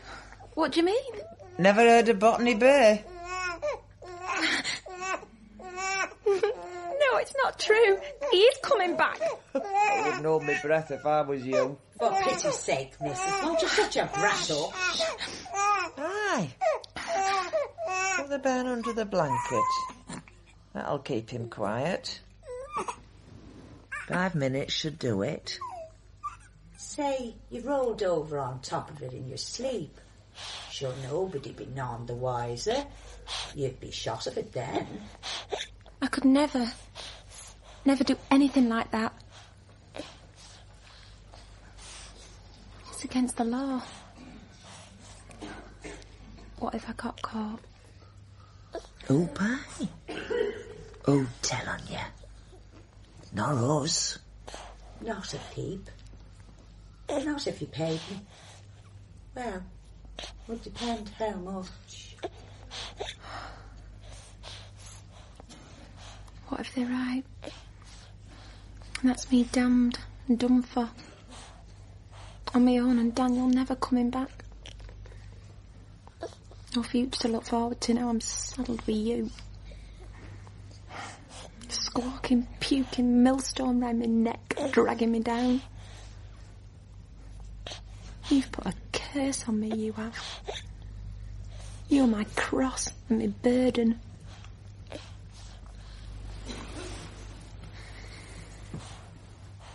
Who's to know if he was to slip down under the blanket? Easily done with me dozing off. And say I rolled over in my weariness. And then a few minutes later I wake up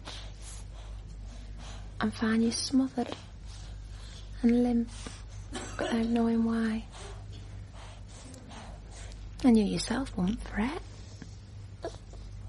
You wouldn't feel very much, little chap. Drifting away peaceful and quiet. Never knowing what's happening in the world. Then you'd be free as air. You could go back home. If they'll have me. Well, that's your own stupid fault. Shouldn't have fallen into temptation and got yourself knocked up, should you? Oh, that it would take a heart of stone. I could never lift a finger to harm you. Poor little mite. And I'd strike dead anyone who tried. Julia! Julia! Julia, can you hear me? Sam, yeah, I can. Julia, I heard it. The baby crying. I heard it just like you said. Oh, what's wrong with you? What's the matter? My stomach. Oh, I'm in terrible pain. You didn't take that drug, did you? No. I threw the tablets away. I did, honestly, I did. Oh, Sam, help me, please.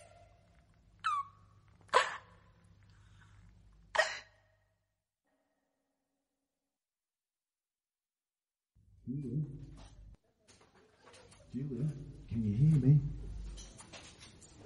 Julia. Oh, what? What are you doing here? Well, thanks for the warm welcome. I told Sam I didn't want to see you. She's no right to tell you where I was. Hey, don't go blaming Sam. She was worried about you. I was hoping you weren't still mad at me.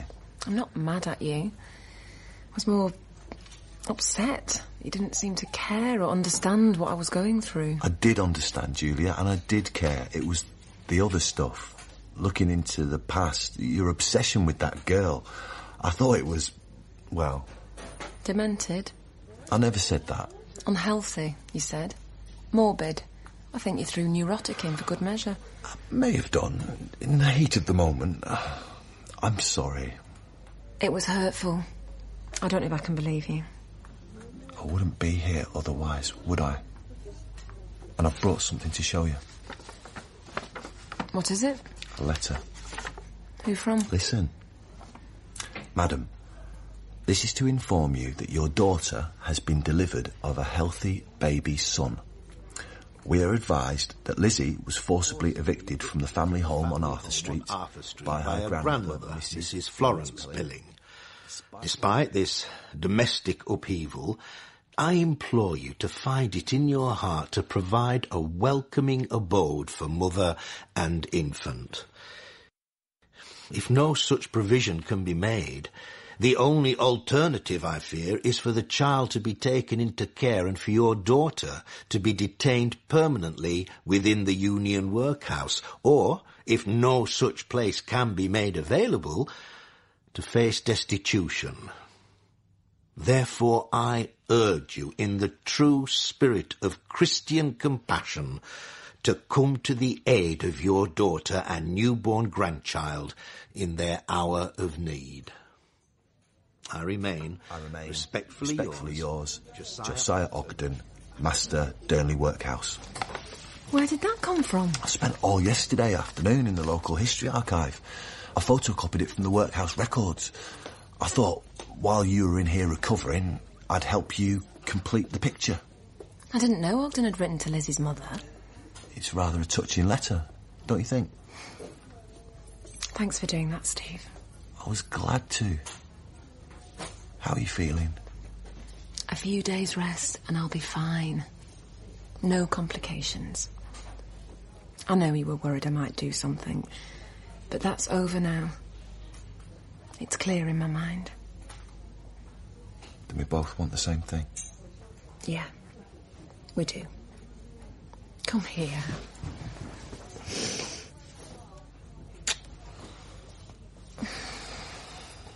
You were right. I did become obsessed with what Lizzie Pilling went through.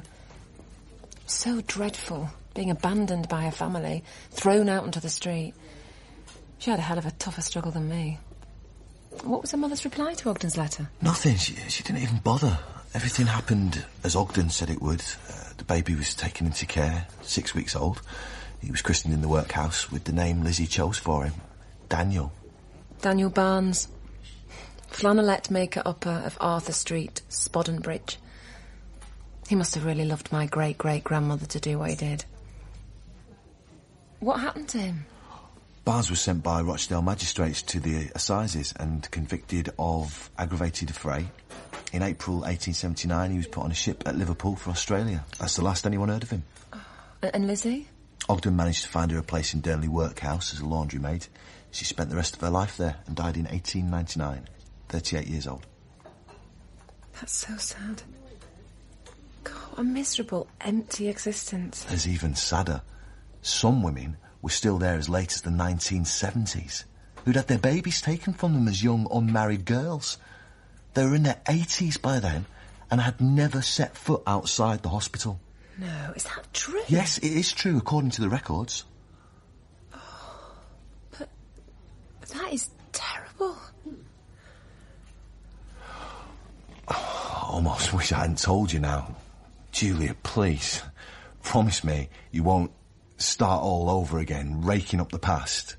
Let them rest in peace. You and me, we've got our own lives to lead now. All three of us.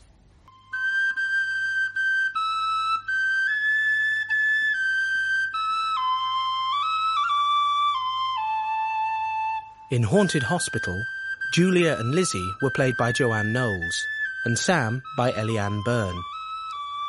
Steve and Daniel were played by Michael Begley and Ogden by David Fleischman. Pinch was played by Mark Chatterton, Mrs. Cragg by Barbara Martin, Mr. Cragg by James Quinn, and the Irish Woman by Martine Harry Davis. Haunted Hospital was written by Trevor Hoyle and directed in Manchester by Liz Leonard.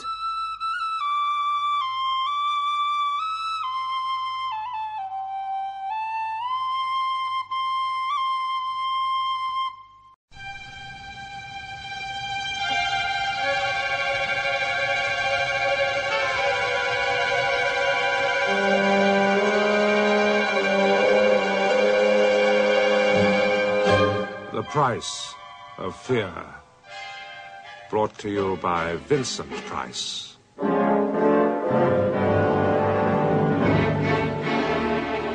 Browsing through a book of quotations the other day, I came across the old Scottish prayer to ward off evil spirits. You remember, from ghoulies and ghosties and long-leggedy beasties and things that go bump in the night. Well, isn't it strange how the coming of night can alter the whole shape, appearance, even the atmosphere of a house or a room? Sounds are different at night, too. Anyway, reading that old incantation, I was reminded of the tragic case of Raymond Hewson. It's an odd story which I've called the waxwork, so let me tell you about it. Some years ago, I was working on a film in London. One evening, after we'd finished, I decided to take advantage of a little free time before a dinner engagement and to walk back to my hotel, exploring London as I did so. I'd been walking for about an hour when I came across an inviting-looking pub in an alley just off Baker Street. I went in and ordered a glass of beer and a sandwich. No sooner had I got my drink, enjoying the early evening atmosphere of the place, than I was surprised to hear someone calling my name. Vincent! I say, Vincent. Good Lord, Raymond Hewson. I haven't seen you for years. Yeah, that's right. Not since, not since I did those extra bits of dialogue for that film. Yeah. What was it called? Oh, dear. The Thing Without a Thing, or Oh. some such name. Well, I must say, it really is a most amazing coincidence running into tonight of all nights. In fact, in a way, you might say it's providential. Raymond was a spare, pale man with lank brown hair, and although he spoke plausibly, even forcibly, he had the defensive and somewhat furtive air of a man used to being snubbed. He looked, in fact, exactly what he was, a man gifted somewhat above the ordinary, who was a failure through his own lack of self-assertion. He made a living as a freelance writer, and like most freelance writers, he was always hard up. Indeed, when he spoke of our meeting as being providential, I half expected that he was leading up to asking for a small loan. But that night, Raymond had other things on his mind. You see, I've arranged to spend tonight, all night, in the Chamber of Horrors at the waxworks round the corner. I'm hoping to write a piece about it and, get it published. Now, if I could work one or two observations from you into the story, it'd be a great selling point. Do you mind? Oh, no, not at all. Look, Vincent, I know you're very busy, but I wonder if you'd mind doing me a favour. Oh, anything, my dear chap, within reason. Well, all I want you to do is come with me to the waxworks and see me settled in. No, it won't take very long. It's only a few minutes' walk. Well, I do have a little time to spare, and I must confess that I find the idea rather interesting. Oh, good for you. Well, now, look here. Let me buy you a drink, and then we'll go round to the waxworks. Now, I have an appointment with the director, Miss Frayne, at 7:30, so we've just got time. You must realise, Mr. Hewson, that there's nothing new in your request. In fact, we have to refuse it to different people at least 3 times a week. What kind of people, I wonder, would want to spend all night alone in a waxworks? Oh, mostly foolish young men who've made bets or who are trying to prove something to themselves. Do you always refuse? We do, I'm afraid. You see, if some young idiot were to lose his senses, we should find ourselves in a most embarrassing position. Of course, in this case, your being a writer, Mr. Hewson, somewhat alters the situation. I suppose you mean that writers have no senses to lose. Oh, no. But one imagines them to be responsible people. You can't know many writers, Miss Frayne. And, of course, in your case, we have something to gain. Publicity. Publicity? Yes, well, that brings me to another point. I think I know what's coming. Well, I have, in fact, already been in touch with our advertising manager, and he has agreed that in the event of your article being published in one of the national dailies, you will receive some payment from us. Raymond, how do you intend to treat the story? Well, to make it gruesome, of course. Well, gruesome, but with just a saving touch of humour. But I don't have to tell you anything about presenting horror with humour, Vincent. Well, perhaps not. I think I get the general idea. Well, Mr. Hewson, I wish you good luck with the story. But first, I must warn you that it is no small ordeal that you're about to attempt. And I confess that it's not something I should like to do. May I ask why? It's so difficult to explain. But I'll tell you what. Come along now and see for yourselves. But I warn you, Mr. Hewson, that if you are at all susceptible to atmosphere, you are in for a most uncomfortable night. Oh, that's all right. Newspaper editors never stop telling me I've no imagination whatsoever. Although Raymond appeared to take the whole affair lightly, I knew him well enough to realize that he was not looking forward to the ordeal. He was obviously down on his luck, and I rather think he saw the whole thing as a last desperate gamble. These thoughts crossed my mind as we followed Miss Frayne through 6 rooms, where attendants were busy shrouding the kings and queens of England and those others whose fame or notoriety had rendered them eligible for this kind of immortality. I've asked the porter to make you as comfortable as possible, but don't expect too much. I've also given instructions for the figures downstairs to remain uncovered. Through here, gentlemen, please. Oh, before I forget, I must ask you not to smoke. We had a fire scare here this afternoon. I don't know who raised the alarm, but whoever it was, it proved to be a false one. Mind your heads as we go downstairs. Miss Frayne led the way down an ill-lit stone stairway, which conveyed the sinister impression of giving access to a dungeon. On reaching the bottom, we passed along a small passage in which were displayed a few preliminary horrors, such as relics of the Spanish Inquisition and a pair of early English stocks. In turn, this corridor opened into a dimly lit room with a vaulted roof. It was, by design, an eerie and uncomfortable chamber, the very atmosphere of which invited its visitors to speak in whispers. The waxworks figures stood on low pedestals with numbered tickets at their feet. Seeing them elsewhere without knowing whom they represented, one would have thought them a dull, even a shabby-looking collection. But gathered together in that sinister room, ooh. Well, here we are, gentlemen. Recent notoriety is rubbing shoulders with all the old favourites. Perhaps you recognise one or two of them. This, of course, is the famous Dr. Crippen. Insignificant little fellow, isn't he? Mm-hmm. Over there is Wilkinson, the Strangler. And there you see a tableau depicting the murder of the two little princes in the Tower of London. It's a very dark Tower of London. Oh, yes. I'm sorry that I can't give you any more light, but that's all there is. For obvious reasons, we keep this place as murky as possible. Good Lord. Who's that over there? Ah, yes, I was coming to him. That's one of our star turns. A present-day murderer who has never paid the price for his crimes. The figure which Hewson had indicated was that of a small, slight man, not much more than 5 feet in height. It wore waxed moustaches, spectacles, and a voluminous cape. There was something so exaggeratedly French in its appearance that it reminded me of a stage caricature, something out of one of those delightful bedroom farces by Feydeau. I could not say precisely why that mild-looking face seemed so repellent, but I found myself instinctively taking a step backwards. Nasty-looking character, isn't he? Who is it? That is Dr. Bourdet. Bourdet. I've heard that name recently, Bourdet. I can't remember in what connection. You'd remember better if you were a Frenchman. For a long time, he was the terror of Paris.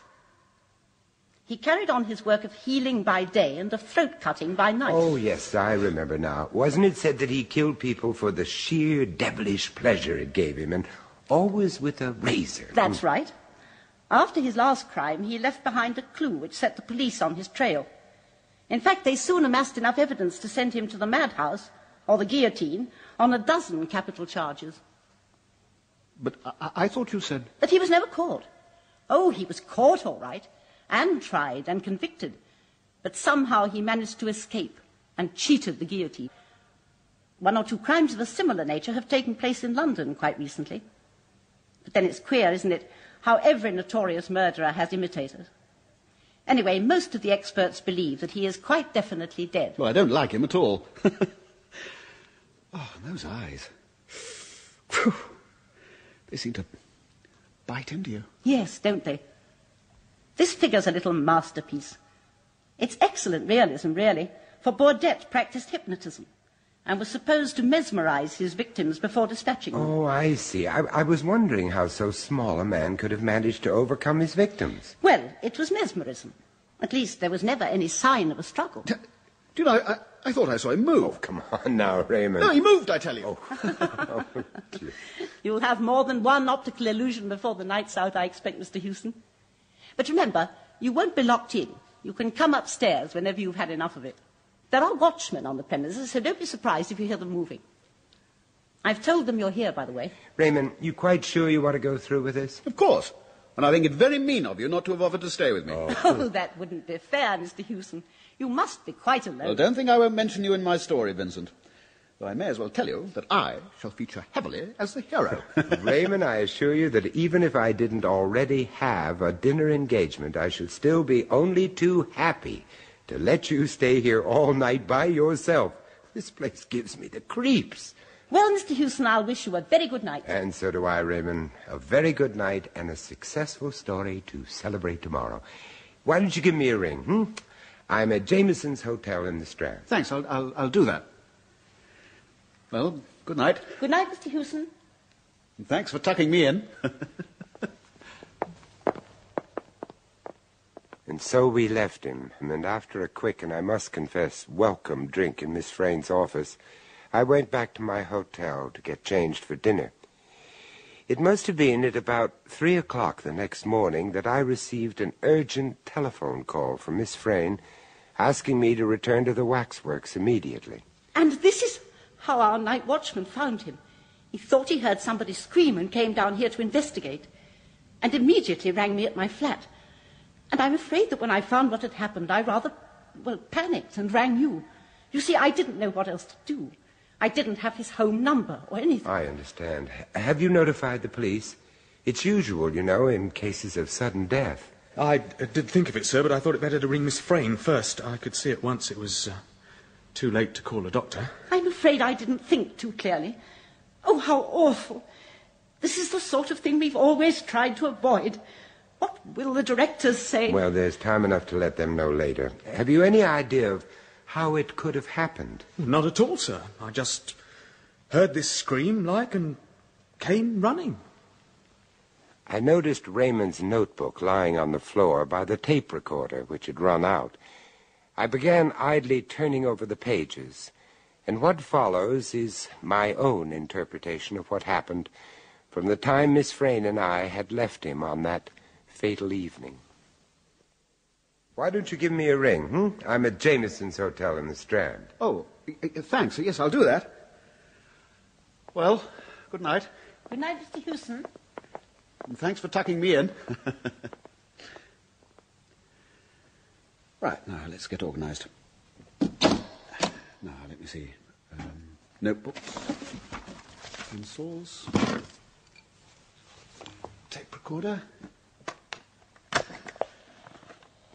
It's in working order. Flask, yes, mustn't forget that. Oh, God, it's cold down here. I wish I brought a blanket. Now, rough notes first and then record. Yeah, she'll get a nice, creepy, atmospheric piece. Might even flog it to the BBC. Right. The dim, unvarying light fell on the rows of figures, which were so uncannily like human beings. The air in the chamber was stagnant as the water at the bottom of a standing pond. Good God, was it? Oh, good evening, sir. Startled you, did I? I'm very sorry. Miss Frayn asked me to bring down this chair for you. She thought it might be more comfortable than the one you've got, sir. Oh, God, you made me jump. Yes, it does get you like that down here, sir. Creepy, that's what it is, sir. Creepy. Now, sir, where would you like this chair? Over here by Dr. Baudet? No, not there. No, just leave it over there in the gangway. I'll put it where I want it later. Oh, very good, sir. Will this do? Yes, thank you. Well, sir, I'll wish you a good night. I'll be upstairs if you want me. Oh, and by the way, sir, don't let any of them sneak up behind you, sir, and touch you with their clammy hands. Good night, sir. Stupid old fool nearly gave me a heart attack. Now, where to put this damn chair? By the little Frenchman. God, how those eyes dig into one. No, I know. I'll sit here with my back to him. Then I won't have to look at his face. Why not? I'm not afraid of him. Or am I? Come on, Hewson. Come on, old son. Your nerves have started playing tricks already. He's only a waxwork. They're all only waxworks. What was that? Something moved. Oh, come on, this won't do. Now, where was I? Yes, stagnant as the water at the bottom of a standing pond. Yes, that's good. Now, note here. Right. After a while, it seemed as if the figures moved when not being watched. But there was not a breath of air in the chamber to stir a curtain or to rustle a hanging drapery. There, good. Now it's fine. Now, clean it up and get this bit on tape. The dim, unvarying light fell on the rows of figures, which... Hello, something moved again. I could swear it. It's Crippen. Every time I take my eyes off him, he moves. Damn it, they all do. Oh, God, I better have a drink.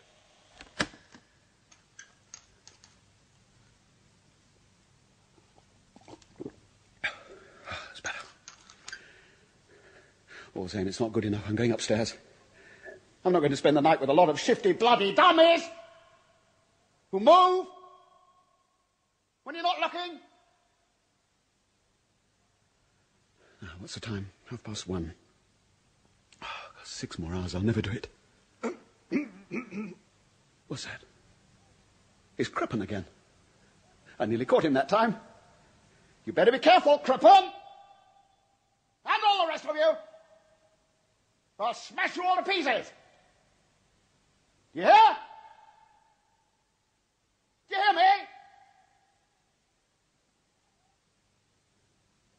Why don't I go? Why should I sit here scribbling when I can write all this up tomorrow? Who would know? What's that? Oh, God. All right.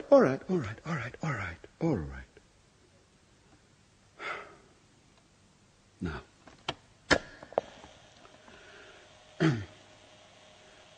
I'm Raymond Hewson, freelance writer. I've been here in this Chamber of Horrors for, a few hours. My nerves are beginning to play tricks on me. And that's all they are, tricks. Oh, I'm a living, breathing man, and all around me are statues, dummies. They can't move, and they can't whisper. Neither can they breathe. But by God, one of them is. Somebody else in this room is breathing. You, Dr. Baudet, you moved. Yes, you did. Damn you, I saw you. Good evening, monsieur. I was right, you did move. Quite right, my dear friend. And now, let me get off this ridiculous platform. Don't come near me! Really, Mr. Hewson, let us not be melodramatic, huh? Oh, that's better. One gets so stiff standing in the same position all the time.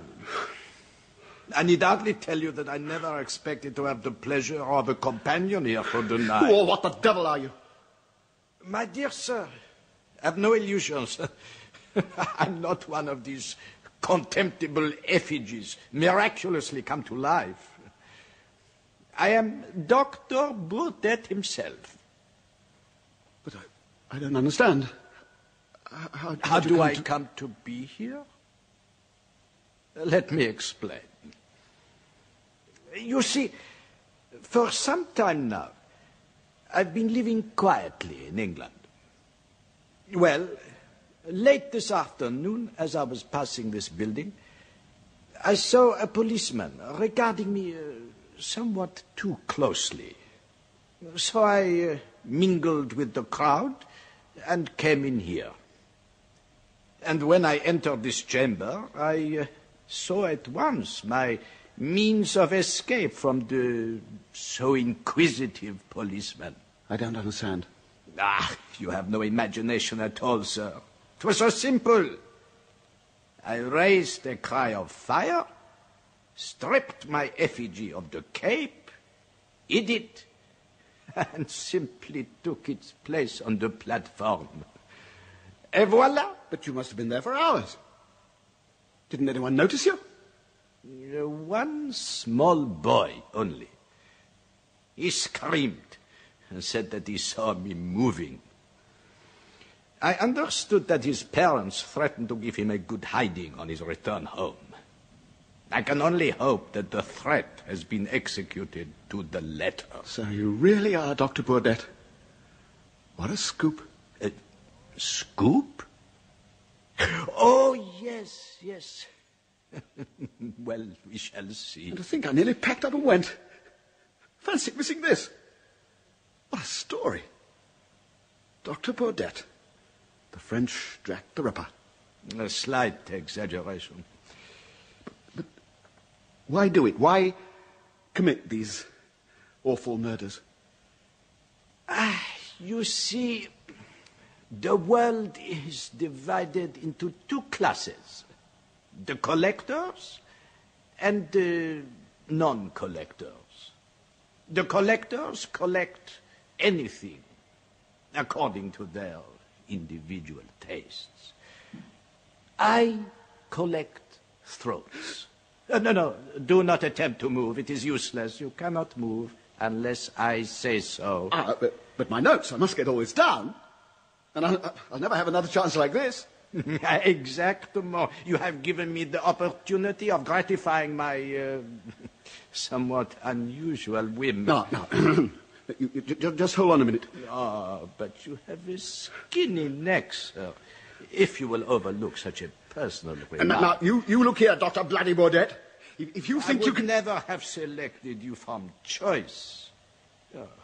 I like thick necks. Thick, red, meaty necks. But enough talking. Enough talking? I haven't even started yet. I'm not alone here, you know. I've only got to shout, and the watchman will come running. And where will you be then? This is a little French razor. The blade, you observe, is very narrow. Look. Look, I promise not to say a word about you being here and not to use the story until... Does the razor suit you, sir? Well, we shall see. Look, I won't use a damn story at all. No, sir. Your appeals are useless. You are now completely under my control. You cannot even speak unless I tell you to do so. Now, you will please have the goodness to raise your chin a little. Thank you. Oh, just a fraction more.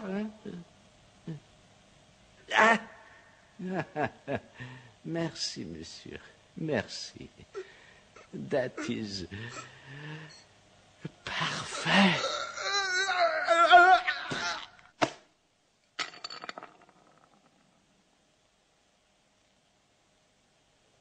Poor Raymond.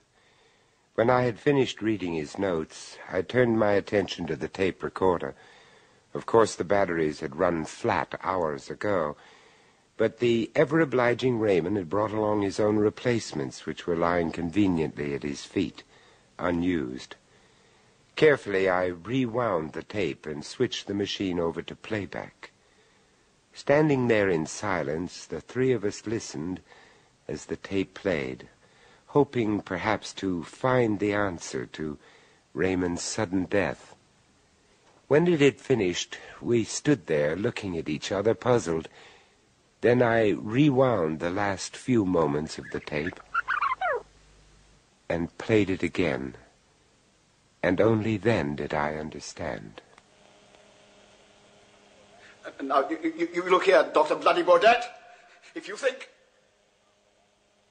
Enough talking, I haven't even started yet. I'm not alone here, you know. I've only got to shout, and the watchman will come running. Where will you be then? Look here, look, I promise not to say a word about you being here and not to use a story until... Look, I won't use a damn story at all.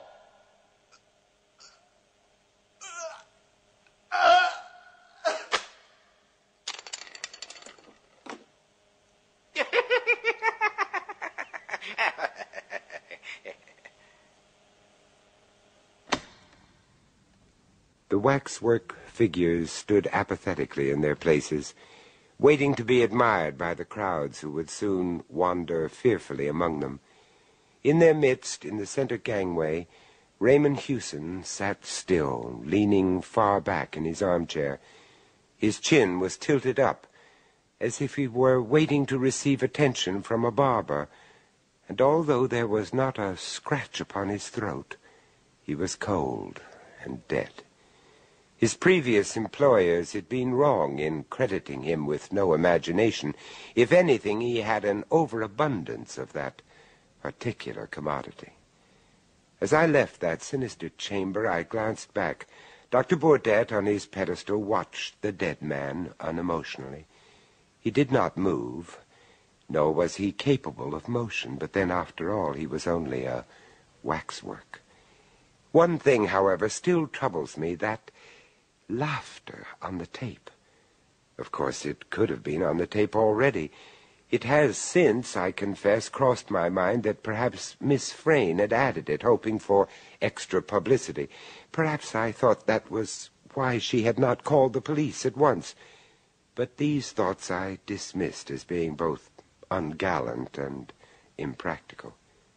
But what else could explain it? The alternative is too awful to think of. Could it really have been the waxworks, those vacant, staring effigies laughing at the fate of Raymond Hewson? Could it? I wonder. Well, good night. Sleep well.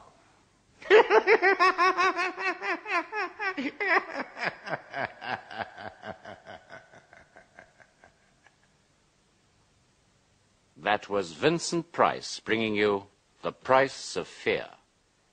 Also starring in The Waxwork was Peter Barkworth, with Cyril Shapps, Joan Cooper, and Christopher Bidmead. The Waxwork was first recounted by A.M. Burridge, dramatized by Barry Campbell, and produced by John Dias.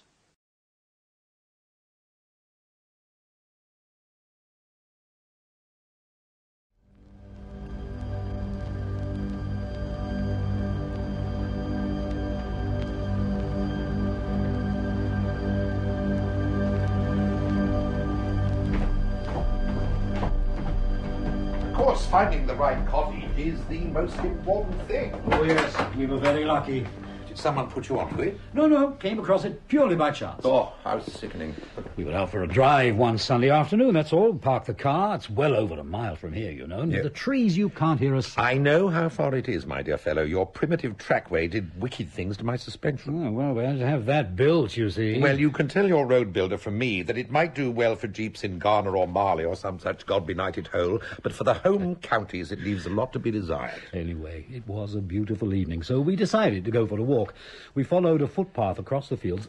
Then we saw the cottage, half hidden in the trees. We'd always said that if we ever did manage to get a weekend cottage in the country, we'd make damn sure it really was in the country, not 20 yards from a main road. It's getting harder and harder. All the decent ones get snapped up in no time. Oh, it wasn't much more than a ruin, really. But we liked the area. It's reasonably close to London, and anyway, Rachel fell in love with it. Rachel, it's lovely, really it is. I do envy you. It's funny about houses, isn't it? You know, how a house sort of welcomes or repels you as soon as you open the door. We've been looking for years on and off, but Dan seems to think that beautifully decorated cottages just sit there in idyllic surroundings waiting for him to take out his checkbook. Don't you, darling? I felt it the very first time you came inside, almost as though something was saying, "You're welcome here." We had a hell of a job finding out who owned it. Took my solicitor the best part of 6 months, and then it was the land, not the building. Well, whoever owned it, farm labourers must have lived here right back into the 18th century. Earlier than that. That's what my father said. 10 generations of men who lived on bread and cheese, and now us. He sees it as symbolic. Of what? Oh, he didn't go into details. No, they never do. Well, I suppose you got it for about £50, did you? Oh, a bit more than that. Not too much more, though. It's absolutely typical, you know. These things never happen to me. If I'd bought it, it would have turned out to be a medieval pigsty built on a bog. I think you'd better have a drink. Oh, I thought you were never going to ask. Did you have the kitchen built on? There was a sort of shed thing, but we had to rebuild it almost completely, and the loo and the bathroom. Well, if you're going to live in the country, even at weekends, you must provide for the creature comforts. I can't bear those dreadful people who leave lead civilised lives in offices and suburbs all week and then go back to nature and live like cavemen at the weekend. They deposit their dung in piles under your bedroom window, and when they give you a cup of tea, it's full of boiled newts. Don't worry, we're very civilised here. I should have asked you first, Margaret, but Dan was desperate. What'll you have? What have you got? Everything. They've got everything. Campari? With soda. Please. They've even got stereo in the bedroom. And you'll have a sherry? Yes, please, a small one. I hate to think how much it must have cost you. So do I. There was so much that had to be done, you see. There didn't seem much point in half measures. I'm mortgaged to a quite lunatic extent. But it's worth it, I think. The only thing we can possibly do in the circumstances, Dan, is despise them for the shallowness of their bourgeois values. You're quite right. When you can't afford something, moral superiority is the next best thing. You're at the beginning of a very long story there, Dan, so if I were you, I'd forget it. No, I'll drop it, Rachel. It would depress me even more than it would Edmund, I'm sure. I've got some photos somewhere, how it was just before the builders moved in. Where are they, Rachel? Can you remember? Oh, spare us, Ed, please. I don't think we could bear it. We'll find them after dinner. I warn you, Christmas with Dan is usually ghastly. You don't know what you've let yourselves in for. Margaret, you're biased. He overeats like a pig at dinner, fills himself up with gallons of red wine, then snores and groans his way through till Boxing Day. It's a memorable experience. Red wine, that reminds me. Margaret, where's the bag? Oh, I think I put it down in the kitchen. Oh, right. What's up with Dan? He's brought a bottle of red wine. I do apologise. Don't apologise. We've got a couple of bottles of Burgundy, but nothing special. Oh, with Dan it'll be very special, I can assure you. Dan is a wine bore. Bring the bag with you, darling. We've got a little present for you, if you don't mind. Ooh. Well, actually, we've got one for you, too. Thank God for that. Now, this, my dears, is a truly magnificent bottle of Burgundy. I know nothing at all about wine, I'm afraid, Dan. Waste it on me. Well, you can take my word for it. It's fantastic. I get it from a little place I know just near Covent Garden. The chap's a friend of mine, and he usually manages all right, darling, Russell that'll do. It's a bottle of wine, that's all. We'll drink it, and it'll taste nice, and it'll probably put us to sleep. My wife is a barbarian. Where did you put the present, darling? By the tree. Oh, yes, of course. It's a grotesque business, Christmas, isn't it? Always strikes me every year. If you're going to start talking about the commercialization of spiritual values, Head, I shall laugh out loud. Oh, just the changes it's gone through. A primitive ritual, then a Christian sacrament. What is it now? The great festival of the belly, and none the worse for that. Oh, now what's all this? This looks very exciting. Anyway, happy Christmas. I'm so glad you could come down. It was either that or enduring each other's company for 48 hours, so Oh, a lovely print. 18th century, isn't it? Yes, an original. Yes, I can see. What's the house? Well, that's the point. It's the local hall, as it was in about 1760. It's not there at all now. Pulled down in the 20s. Thank you very much. It's beautiful. We saw it in a print shop in Charing Cross Road and couldn't resist it. That's the life, you see, all that elegance. Everybody ought to live like that. Peacocks on the terrace and all.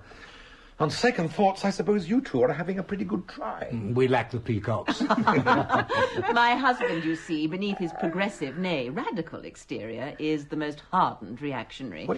His ideal lifestyle is the 18th century rentier. Not at all. Nothing is too good for the people. That's my philosophy. Anyway, this is our little offering. Happy Christmas, and thanks for the invitation. What is it? Oh, it's something made of wood. Oh, a carving. Sorry if it's a bit primitive and violent.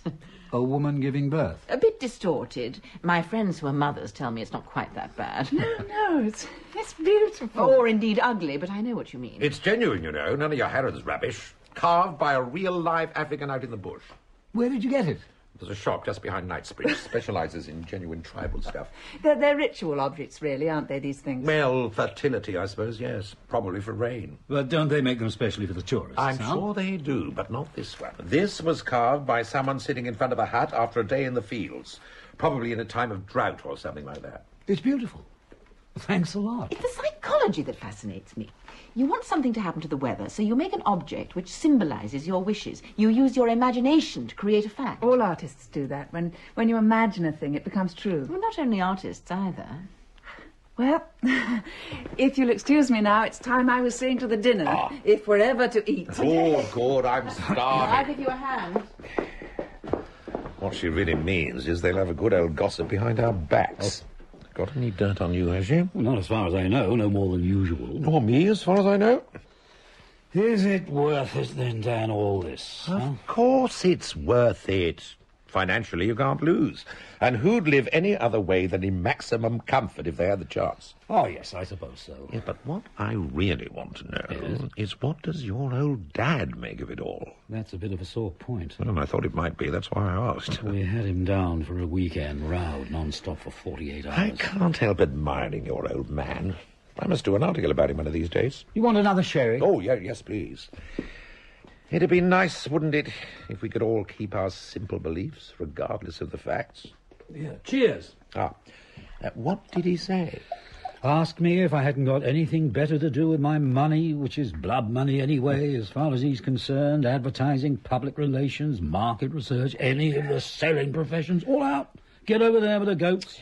I should have been here and put the whole lot on tape. The working class and its wealthy sons. Worth a page or two in the Statesman any day of the week. He fixed me with his branch meeting look and said, Eddie, my son, it's no way for a socialist to live. Did he indeed? So I told him, in that case, I'm not a socialist. What did he say to that? Nothing much.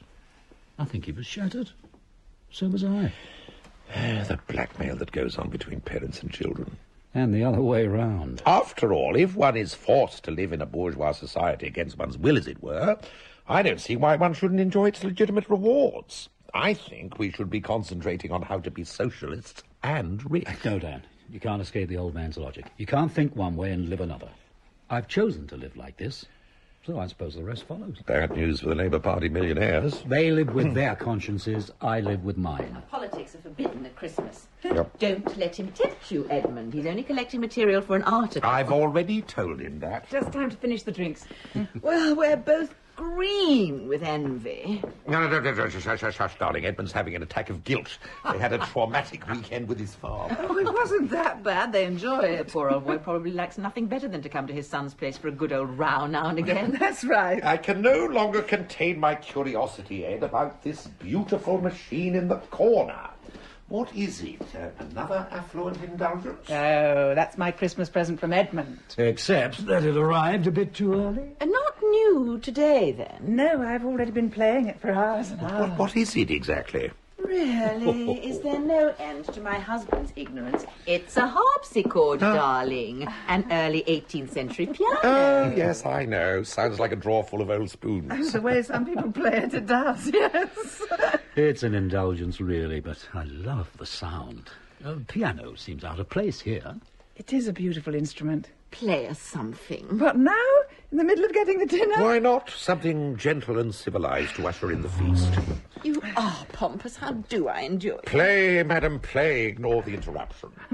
Well, let me see.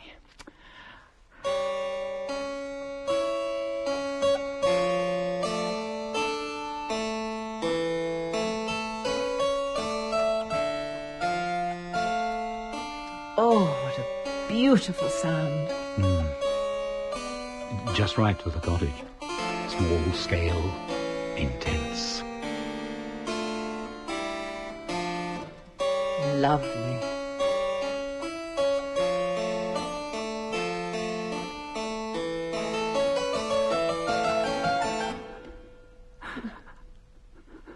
What is it?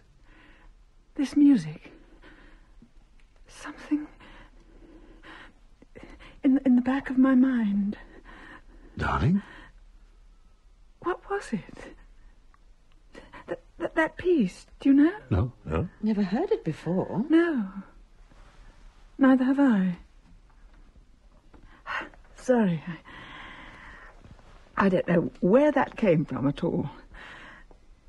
I can't think what it is or why I played it. Funny. Something lodged in your memory from years ago. I suppose so. Oh, sorry to make such a fuss. For a moment I was quite frightened. Don't know why. Frightened? Déjà vu. What? Déjà vu. That strange feeling of having said or done something before, or when you recognise a place you're quite sure you've never been to. Happens to everyone. You can't beat him, can you? Always on hand with a superficial explanation. No, it's true. The wires get crossed in the mental computer and it comes up with the wrong answer. You shut up, dear man, or I shall begin to feel embarrassed. Well, I better go and get the dinner out. If you'll excuse me. Pour some drinks, darling, and put the lights on. It's almost dark. Wasn't that interesting? I don't know, was it? Oh, yes. The slightest nudge of the irrational elbowing its way into our ordered lives. Oh, you are a journalist, you know. You're a journalist from your bootlaces to the centre of your tawdry little soul. Why the hell I should go to bed with you, I can't imagine. Now, what have I done to provoke such a brutal outburst? The irrational, indeed. But what else do you call it? It was something that happened to Rachel that she didn't understand. She's not really like that at all, usually. I mean, she doesn't go in for, well, you know. Otherness, not the world we live in, the world that lives in us. Oh, that's all rubbish, Dan. Just an easy way out for people like you who can't be bothered to think things through. All right, then what really happened to Rachel at the harpsichord? She forgot the title of a piece of music. But why did it frighten her? That's right. We haven't a clue what went on in Rachel's mind there, except that something did and it caused fear. You won't find anyone who can give you a convincing explanation of it. But that doesn't mean it can't be explained, does it? Don't deprive him of his thrilling little mystery, Ed, or he'll have to fall back on his own intellect. No, I'm sorry, my dears. There's masses and masses of evidence that the mind possesses other powers beyond the rational ones. What powers do you mean? Oh, transference, survival, all kinds of things. Showbiz, darling, pure showbiz. Not at all. There are countless authenticated stories. For instance, of people being separated by thousands of miles, being aware of the death of someone close to them. If mind can be projected through space like that, why not through time? Haven't you ever stood on a battlefield and felt the presence of the dead? Just imagination. You see a bleak field, and because you happen to know a lot of men died there, you people it with ghosts. There's more to it than that, Margaret, isn't there? It's amply proved, for instance, that the mind can have a positive physical effect. I mean, hysterical paralysis, things like that. But you're proving my point, not his. The whole point about hysterical reactions is that they do have rational explanations. The point is, my sweetheart, that reason alone can't be trusted. It can look at the facts, and because of its own preconceptions, it can come up with the wrong answers. That may be true, but it in doesn't fact, mean... it's particularly noticeable in your case. In spite of all this pretense of rationality, I've never known anyone colour facts to suit preconceptions quite so shamelessly as you do. Why is it that with you, Dan, sensible discussion always ends up with frivolous personal abuse? I lack intellectual fibre, that's all. Thank God for it, too, or life would be unlivable. Oh, it's like being married to Coco the Clown. Ask him a sensible question, he pours whitewash down your trousers. Listen, do you remember that dreadful party game, Nelson's Eye? It always frightened me to death. No, I couldn't bear little girls' parties. I wouldn't have thought that was your scene at all. Very middle class. Oh, well, we rough children were occasionally pulled in to make up the numbers, you know. What's it all about? You're blindfolded, and then you have to touch certain objects and guess what they are. At the end, they plunge your finger into a raw egg and tell you you're poking it into Nelson's blind eye. Still makes me shiver when I think of it. It's a perfect example of what I was saying. And while we're on the subject, I've just thought of an even better one. Sit still, darling, and close your eyes. What? Oh, what are you up to now? Are they closed? Yes? No, I don't think I trust you. A blindfold will be better. Oh, what? Oh, Dan, what's going on? One of the uses of a neck scarf. Now, stay there for a moment. What's he doing? I don't know. Oh, the trouble with Dan is he got to the age of 30 and then started going backwards. God help me when he's 15. Eyes still closed? Yes. Right. Keep them closed. And Edmund, you say nothing. Just watch. Dan, what are you doing? I have in my hand an open razor. What? An old-fashioned cutthroat razor. It's very, very sharp. You'd never believe what some married people get up to. Quiet, concentrate. I'm coming very close to you, and with this open razor, I'm going to cut open your cheek. Oh, are you? Charming. I'm getting closer. The razor's wide open. It's so sharp I daren't even feel the edge. It would lay open my finger at the slightest touch. So my husband's quite mad. Still, concentrate. Make the most of the last few seconds before the pain. I'm very close now. The blade is about 2 inches from your cheek. Can you feel how near it is? Dan, what is this? I told you, with this razor, I'm going to cut your cheek open. There! An ice cube melting, no damage done. My God, that did frighten me. Point proved, I think. It was the coldness and then the wetness on my cheek. You can kill a man with a drop of water on the back of his neck if you tell him it's a guillotine. What was all that noise? nice. Oh, don't worry, darling. A little practical psychology from Dan. My husband frightening the life out of me, quite normal. Party games, darling. No need to get alarmed. Well, dinner's ready now, so if you'd like to carry the turkey through, Ed, Margaret will help me with the vegetables and things. Oh, Dan, light the candles for me, would you? Oh, yes, I'm all for that kind of thing, Rachel. There's a certain ritual about eating I should be very loath to lose. I admit it's difficult to feel very close to the Great Spirit, opening cans of luncheon meat and fruit salad in a kitchen full of washing up. But when it's turkey with all the trimmings, the candles are absolutely essential. Here we are, then. Oh, good God, that's not a turkey. It's an ostrich. Isn't it a Ah, please, darling. Would you like to sit here, Margaret? Dan, you here. You've gone much too far, Rachel. Really, you have. I warn you, I'm a terrible pig. I shan't leave any of this.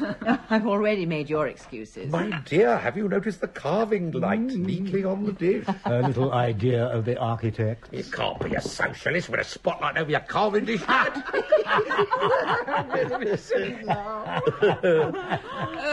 What's he doing for Christmas, the old man? What, Laura's?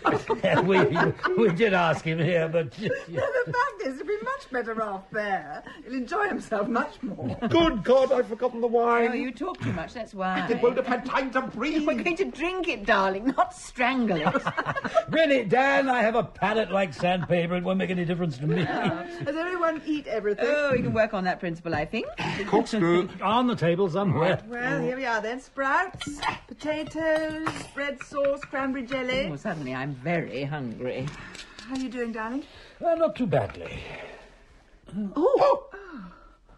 Lights out. Oh, no. The bulb must have gone. No, it's all of them. The kitchen as well. How about that for timing? Oh, must be a few. Sorry, everyone. Don't fret, dear man. No harm done. It's rather nice by candlelight. My dear fellow, we'll all wait for you, and I shall save you the first glass of wine. Oh, I'm sorry about this. Don't apologise, Rachel, please. Just as we were about to eat. The whole thing is so beautifully prepared. A few seconds' delay is only going to put a finer edge on our appetite. Would you mind carving, Dan? Oh, well, if Ed wouldn't mind her spotlights and that. Then we can begin as soon as he's changed the fuse. Oh, you're not going to inflict the Master Carver Act on us, are you? No, I don't have any fetishes of that kind. I don't care if they tear it off in lumps. So I see. Actually, the cottage looks rather nice, candlelit. Just the fire. It looks nice any old how, Rachel, when you live in the dump we live in. Oh, Christ. Wait a minute. We could never do it, you know, Margaret, not even if we had the money. Stereo. We have a talent for creating shambles and discomfort wherever we go. Every house we live in ends up looking like a bourgeois refugee camp. All dead. Magazines, dirty underclothes, and half-full cups of last week's coffee. It's all horribly true. Try the phone. We had a candlelit evening here a week ago. I played to Ed for an hour, and then we read and sat talking. It was lovely. I bet. Oh, no, this is too much. Is everything all right? No, it isn't. What's wrong? Looks like we've got a disaster on our hands. Disaster? That bloody electrician. What is it, darling? What's wrong? Just about bloody everything. It's not the fuses, they're all okay. As far as I can see, we've lost all electric power throughout the house. There's no light, no heat, no cookers, central heating, television, a whole lot kaput. Oh, God. No need to panic. You've all forgotten the obvious solution. And what's that? This is England, remember? What happens every year as soon as it snows or one or two people put their cookers and heaters on at once? A power cut. Correct, a power cut. Either that or the government has decided to teach the unions a lesson. I mean, what better time to do it than at Christmas? Oh, I do hope you're right. Oh, of course I'm right. There'll be a big inquest in the papers and they'll go on about how our democracy is at stake and then forget about it 3 weeks later. No, it can't be a power cut. Why not? The phone's gone, too. That's nothing to do with the power. Oh, well, don't worry, darling. It doesn't I matter. haven't finished the pudding or the coffee. We've got enough food here to last a month. You wait till I see that bloody electrician. 6 months it's been done, that's all, and you can imagine how much it cost. Darling, if the heating's gone as well. The fire will keep us warm, Rachel. Don't panic. I'm very sorry. I'm afraid this has spoiled everything. But not at all. The dinner's cooked to perfection. And there's gallons of wine and brandy and stuff, so we won't miss the coffee. Well, it's very kind of you to say so, but... Let's forget about all minor inconveniences and eat this fabulous meal. I think I'll get some candles out. Don't let the dinner spoil. Yes, Well, take a minute. I'd rather get it done now before we all start falling over each other. I'll help you. Ladies, finish the serving. Any minute now I shall begin to get the giggles. The sight of Dan trying to be helpful is almost more than I can bear. I suppose we could make coffee in a saucepan on the fire. Oh, I wouldn't trust him with a candle. He'll burn the house down. Society determines consciousness, Ed. That's what the Marxists say, but they've got it all wrong. Technology determines consciousness these days. Same thing. Put your two over there. During the last batch of power cuts, we spent whole evenings reading novels aloud to each other by oil lamp. Do you know anyone who wants a beautiful modern cottage, all mod cons, except that none of it works? This is becoming a very moral tale. See how our civilization hangs by a thread. Throw a few switches and we're back in the Dark Ages. Voila! Genuine candlelight. Dan, I don't understand it. What's that? If it were a power cut, the phone should be working. It's not conceivable that the phone and the electricity should have broken down simultaneously, surely. Of course it is. A large pylon could have fallen on a telegraph pole. You lack imagination, Edmund. That's your trouble. Now, come on, let's eat. Is everything all ready? Well, you can see enough not to fall over the furniture now, at least. It's very good for us anyway, all this. Gets us into practice. What for? The great breakdown, when it comes. This is the latest hobby horse. What great breakdown? When all the machinery finally grinds to a halt and we all go back to the land like our forefathers and plough and dig and re-establish our spiritual kinship with the earth. Sounds ghastly. No, it'll be jolly good. The non-technological society. They'll still have journalists, of course. Oh, don't be taken in, Ed. He heard a 10-minute radio programme on Ivan Ilyich, and now there's no stopping him. Well, it hasn't happened yet. I hope not. So, let's eat now, shall we? We'll start the ball rolling with this bottle of wine.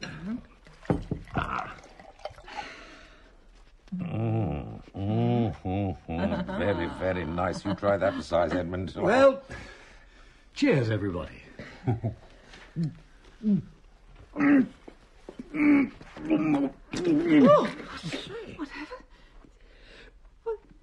Whatever? Darling, look what you've done to the table. Must have gone down the wrong hole. No. What's the matter? It's not wine. What do you mean it's not wine? Of course it is. It's blood. What? It's blood. It is, it's blood. Don't be silly. It is, it's blood. Taste it. I'll get a cloth. Well, we'll see.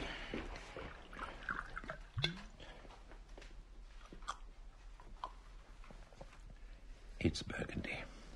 Very good Burgundy. I'll let you taste it. Burgundy. Beautiful. Let me wipe you. And the cloth. I don't understand. Really, taste mine, really. I'm not joking. Here. It must be going mad. It smells just the same. Look! Now, that's not blood, is it? Oh, it is. To me, it is salted. It's sticky. I mean it. Stop it, Ed. Stop it. What do you mean? Whatever sort of game you're playing, stop it. Rachel, it isn't a game. To me, it tastes... wine! Obviously, it's wine! Give it to me! It's wine. Oh, never mind, my dear fellow. I won't insult you by bringing my own wine the next time. Dan, I believe you when you say it's wine, but to me... Oh, no. Isn't possible, is it? Let's eat our dinner, shall we, before it finally gets cold? Yes, that's a good idea.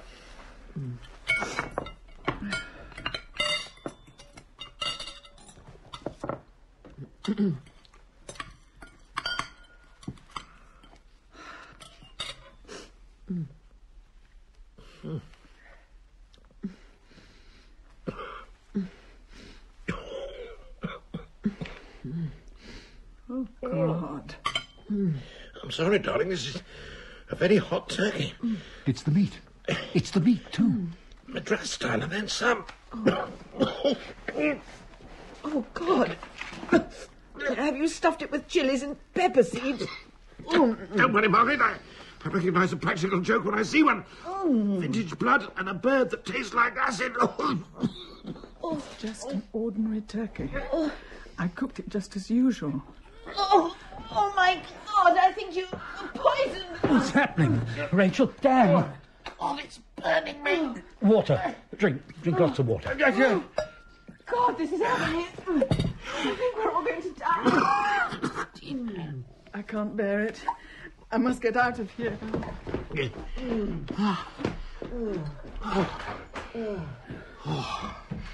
It's going off. Oh, that's better. Oh, yes. Me too. No. Oh, thank God for that. Take deep breaths. That helps. Listen. Can you hear music? I can hear it. Yes, I can hear it too. It can't be. Where's it coming from? Rachel, upstairs. She's turned the radio on. She can't. It's a mains radio, not a battery. Listen to it. What? Don't you recognise it? No? Wait a minute. It's the music Rachel played. That's right. Where's it coming from? The air? Where did the pains come from? With me, it's almost completely gone. So suddenly. Yes. With me, too. It was very strong. How I imagined taking poison. Was it like that with you? Burning as I swallowed the meat. And now it's gone. So is the music. Listen. Nothing at all. Silence. Rachel's coming back downstairs. Darling? Did you hear it? Or am I going mad? We heard music. Rachel, are you all right? Upstairs, on our bed, there is the skeleton of a child. I presume it's a child. It's only about 3 feet long, and the head bones are rather fragile. What? That's why I asked if you heard the music. Of course, you don't believe me. But it wasn't just my eyes. I touched it too. Come with me, Dan, will you? For confirmation or support? Both.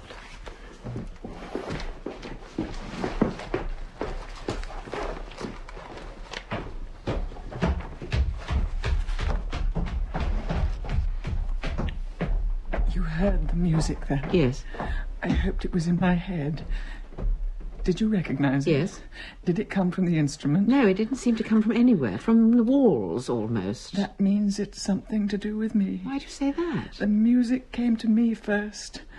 I played it before I knew it. I'm the one. I don't see why. We all heard it. I'm very frightened, Margaret. Are you? I was frightened by the pain, but I'm not frightened now. Interested, really. Mystified. I can feel something. I can't describe what it is, but it's something dreadful. Well, I've always been a sceptic. I don't see any good reason to change yet. You will. See, when you think about it, it's a bit like a sideshow at a fair. All those cheap tricks and stunts catch your imagination easily enough, but if you go round the back and see the wires and pulleys that make them work... This isn't like that, believe me. It's a black hole beginning to open inside me. I can't control it. Well, I don't feel at all like that, and it's no use pretending that I do. Whatever it is, I'll be convinced when I understand it, not before.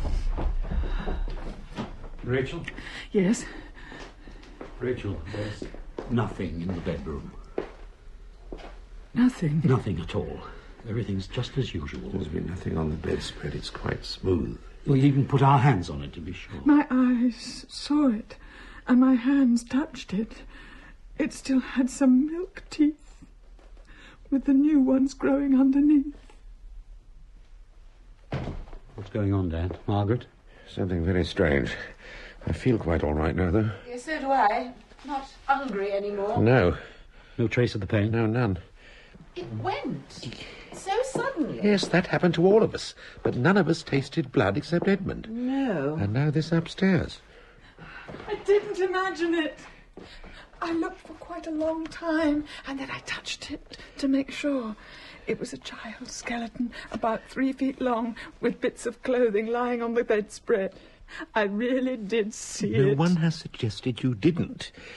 Equally, though, we didn't see it. But we've all felt or seen something, haven't we? Edmund, the blood, the rest of us, the food, the pain that just disappeared, and the music, and now Rachel, this. And all of us, the house. What do you mean?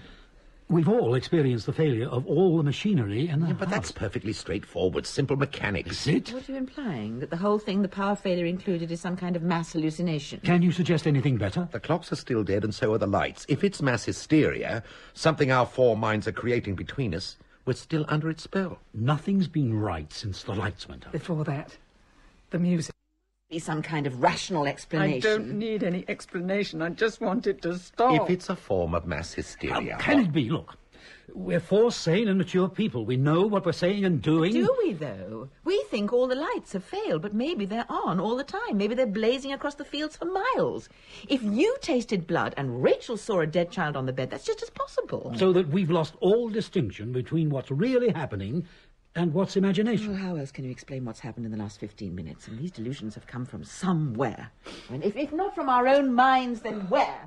Listen, if what you say is true, then what we need to do to reassert reality is to get out of here.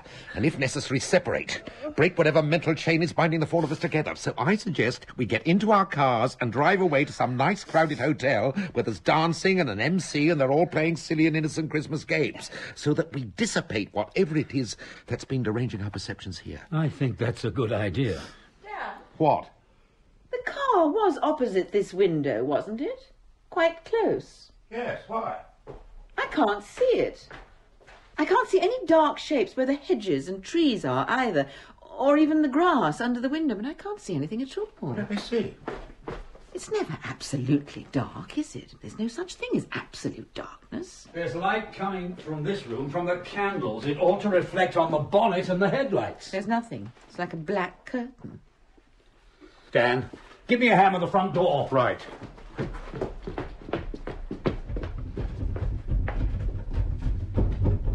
Shoulder it with me.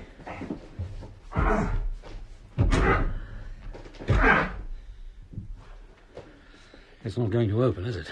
No, it's not. This window's the same, like the bottom of the sea. We're caught in here. I know it. Something has got us trapped. Dan, look at the upstairs window. I'll try the back door. Okay.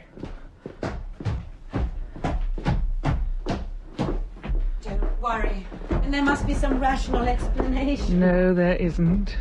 We're caught. Black as pitch, nothing at all. And the back door's the same as the front. So that's that. We stay and sit it out, whatever it is. Well, if it's some kind of mental force that's holding us here, let's see if it'll stand up to a hammer. I shall have a brandy, I hope. These windows are made of perfectly ordinary glass, nothing special, bulletproof or reinforced. The brandy's okay. So a hammer should do the trick. No. All I can say is that we must be a very strong-minded lot. Anyone else want a drink? We can't get out.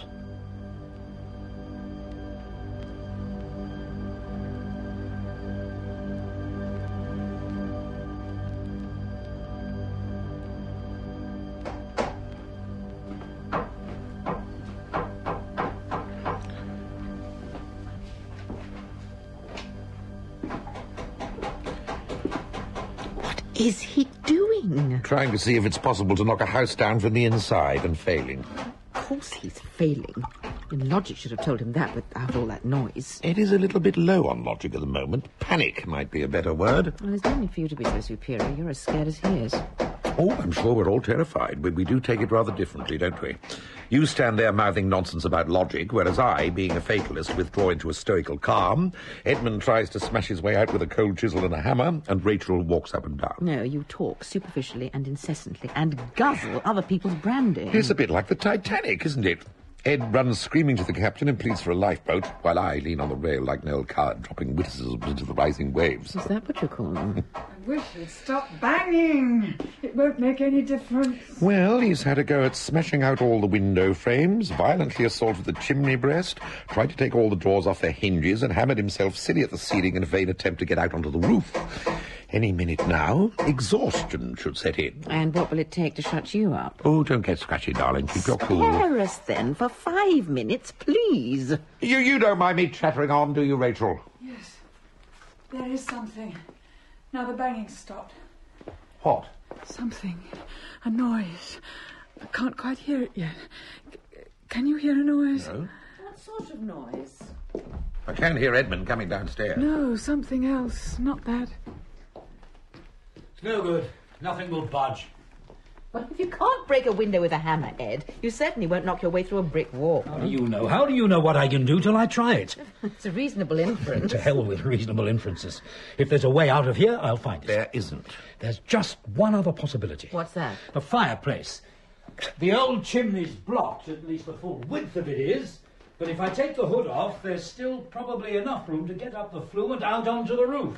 I'll have to put the fire out. Oh, now, wait a minute, look. What? It's the middle of the winter. It was bloody cold driving down here. Well, I can't take the hood off with the fire still alight, can I? There's no electricity. The central heating's dead. If you put the fire out, we'll all freeze to death. It's the only way. I haven't tried. Ed, it's pointless. If you can't hammer your way through glass or open unlocked doors, then whatever it is that's keeping us here will stop you getting up the chimney, too. I'll believe that when I see it. I'll get a bucket of water. Oh, my God. This is ridiculous. It's your logic that's at fault, Margaret, not mine.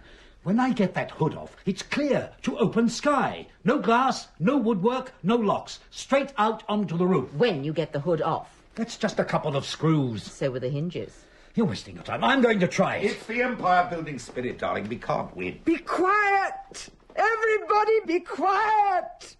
What? The noise. I can just hear it. What noise?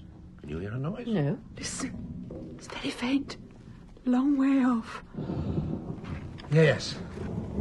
Thunder? No.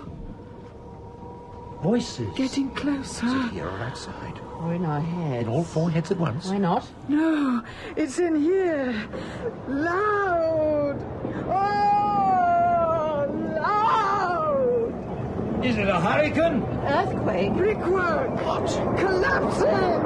Ah! It's bursting my eardrums. Look at the window. What? It's broken. Didn't you hear? It is. It's broken. But the glass is on the floor, so it must have been broken from the outside. Stone? Or a bullet. Oh, good God, that's all we need. Somebody taking pot shots at us. It can't be a bullet or a stone. It's not starred at all. Its hammer must have cracked it. Yes, and the noise shook it out. That's right. So we can get out, can't we? Look, there's no glass there now. It's still pitch black. I can't feel any cold air, can you? No. But you can see it, can't you? It's broken. The glass is there, on the floor. So the blackness, that must be the night air. Come on then, Ed. The honour is yours. There's just room to get your hand through. I can't. What? There's something in the way. What? I don't know. Can you feel it? No, I can't feel anything, but I can't get my hand through, not an inch. QED. It isn't the night air. What? There's no moon. No? Nor any stars. No, it's still pitch black. Where are we then when there's no moon and the stars have gone out? We're here, in our cottage, where we've always been. Yes, we're in the cottage, but that isn't the night air. Well, then, what now, Ed? You're the commander of this little expedition. I don't know. How about putting the fire out and climbing up the chimney? Oh, for God's sake, what's the point of sneering? Do you want to stay in here? Not in the least, but I know when I'm beaten. Well, I'm not.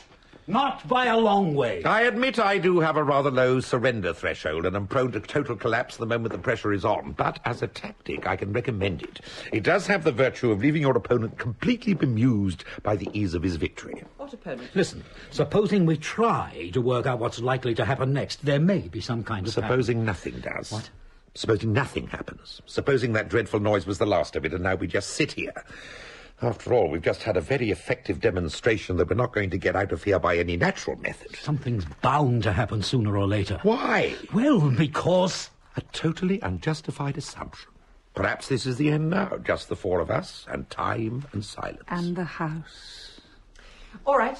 Calm and rationally, let's work it all out. It's a waste of time. Why not just sit back and enjoy it? After all, in a sense, we're privileged. We're experiencing something that's probably unique.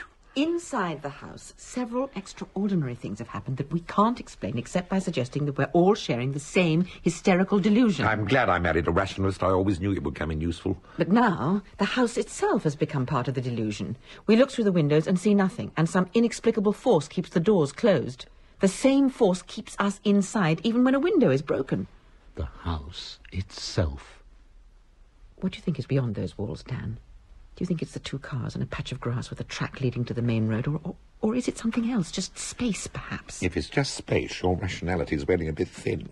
What time does your watch say? 5:30 it stopped. Edmund? 5:30. Rachel? 5:30. So does mine. So does the electric clock, and I bet you every other clock in the house says 5:32. That must have been the time when the lights went out. So, everything stopped at 5:30. Or started. Everything? And I wonder what time it is now. For a rationalist, you're getting pretty fanciful.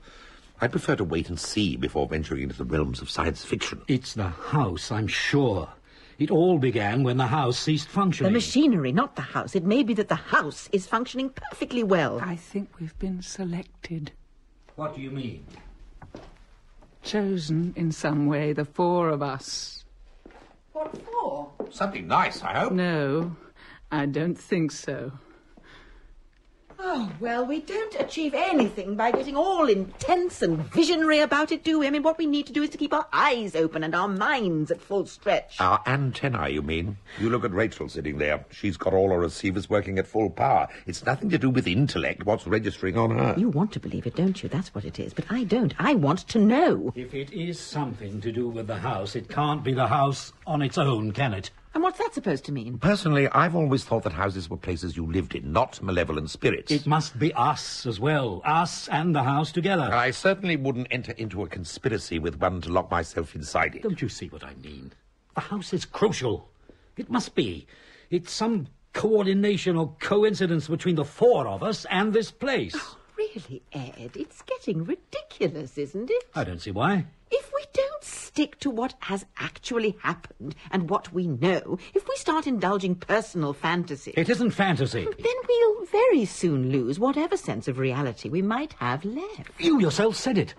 The house itself has become part of our hysterical delusion. Yes, I know, Ed, I said that, but it was just a wild hypothesis, that's all. Does anybody take it at all seriously? All right, then. Hard facts. Did you have pains in your belly or not? Yes. I had pains in my belly. Did you hear the music? Yes, I heard music. And can you get out of here now? No, I can't get out. So, what are you going to do about it? I'm going to sit down here and drink brandy and wait till the morning. Morning? What makes you think it's going to get light out there? That isn't night outside the window. All the clocks have stopped, all the watches too. So what time is it, Dan? Can you tell me the time? No, I can't tell you the time. How long will it be till morning, then? And how long has it been since all these things happened? 2 hours or 20 minutes? Calm down, Ed. There's no need to get worked up. Oh, yes, there is. I'm going to get out of here some way or another. I'm not going to sit on my bum with a brandy in my hand and wait and see what happens. There's some loophole in the argument, something that will make it all clear. If you've got any better ideas, I'd like to hear them. No, Ed, we haven't got any better ideas. And I'll tell you another hard fact, too. What's that? If it is some combination of the house and ourselves... Well, I've been here with Rachel dozens of times. We've had friends here for the weekend. But you, Dan and Margaret, you've not been here before. Well, that's charming of you, Ed. Are you trying to say that all this is our fault? Not your fault alone, no. Oh, that's jolly decent of you. But you two are the new element in the situation. So it could be something about you and us together. And if we want to get out here, I think we better sit down and examine ourselves and the situation between us rather honestly. Well, I was briefly a member of the Communist Party, Ed, when I was at college. It's probably that. Take it seriously, Dan, please. I begin to take it seriously when you insist in turning the whole thing into a ridiculous joke. What do you want us to do? Sit down and drag out all our little peccadillos and misdemeanours till a sepulchral voice booms out, "He's the one!" and drags one of us down to hell like Don Giovanni? No, of course I don't mean that. Retribution went out a long time ago. If there's one thing we've learned this century, it's that the biggest crooks usually get away with it. I didn't say that. You know I didn't. Why must you turn everything into a joke? It's a hopeless task, Ed. Even if it were feasible, the number of possibilities is enormous. No. It's a simple answer, I'm sure. Something logical we haven't spotted. Why be so arrogant as to assume an answer? It might be one of those stimulating mysteries like the Mary Celeste, where no one will ever know. Dan, why must you be so infuriatingly flippant? After all, you were the one talking about all this earlier tonight. Was I? The submerged energy of the mind and powers beyond the rational. Games with ice cubes, darling. Oh, yes, all that. The world that lives in us in spite of us. That'll teach me to keep some control over my party conversation, won't it? That's what happened, you see. You've hit it, Dan. Have I? The world that lives in us. How would it be if that world in some way took over? If the inner world and the outer world changed places? Complete disaster. My day-to-day life is shambles enough. My inner life is total chaos. Mine's rather vicious. All the old scores I could pay off as part of the natural order of things. So that the ordinary external world becomes subservient to the world of dreams and desires. That's it, you see. It's us. We've done it. We've projected something in ourselves out of ourselves till it's become fact. You said exactly that, Margaret, about the African carving. In the imagination, desires become facts. What you want becomes real. In that case, what nasty imaginations we do have. Drinking blood and dead children, a very greasy and turbulent pool inside one of us. But which one? But you're not serious, are you? Of course I'm serious. Forget it, Ed. It's nonsense. One of the biggest cliches of science fiction. No, I mean it. Look, Ed, I suggest you sit down quietly somewhere and let your imagination cool down a bit. No. I can see it now. I can see through all this pretense. What pretense, Ed? You and Margaret, the game you're playing. What game? You playing a game, darling? I'm not, as far as I know. Why are you both so resolutely determined not to be serious? Every time I get near to what's happening, you two try to head me off from the truth. But this is ridiculous. What truth? That it's you, of course. One of you two. Or perhaps both of you. None of this has ever happened before. Neither of you has been here before. And all the time you try to laugh it off. Ed, don't be silly. Not being silly, I'm being very practical. I want to get out of here. Neither one of you is going to stop me. Ed, be quiet. What? Rachel? I thought she was asleep. Rachel, don't you see it? I see you making a fool of yourself. It must be them. Who else can it Could as be? easily be me. It could be you. Me? How could it be me? Do I want us to stay here in this madhouse? You hated this house from the first. That's why you spent so much money on it. That's why we've almost crippled ourselves. Always the most modern and the most expensive of everything. It's like the whipping boy, a way of punishing yourself. That's not true, You Rachel. didn't see it at the beginning, but it became obvious after a while. You didn't want a cottage in the country. So you bought the most dilapidated one we could find. You felt uneasy about your own comfort, so you turned it into a showplace. You felt ashamed of spending so much money, so you jumped at every opportunity of spending more. You're still not at ease here, so you keep inviting people down in the hope that they'll convince you. Don't say any more. Now your own guilt tells you it must be your fault. Punishment inflicted on all of us because of you. But you can't bear that, so you lose your temper and turn on your friends. No. It's very simple and rather sad to someone who loves you. Do you really think of me like that? I understand you. I know how real it is and how much it hurts. But I can't let you make a fool of yourself by savaging our friends. What can I say? But there's no need to worry. No offence taken. We can truthfully say, I think, that we are all under some strain. We should leave one another alone. We've done nothing. What? It's not what we've done, what we are. What do you mean by that? What we are. I ought to apologise. We'll take it as read. I suppose I knew I had all that inside me. I'm horrified it came out so viciously. Oh, for God's sake, don't be horrified. Self-flagellation is a very overrated pastime, particularly the mental kind. Some people are born with it, I think. Everyone thinks vicious thoughts about their friends. It's one of the things friends are for. Yeah, for instance, our jealousy as you were showing us around this place was so overwhelming it must have been almost tangible.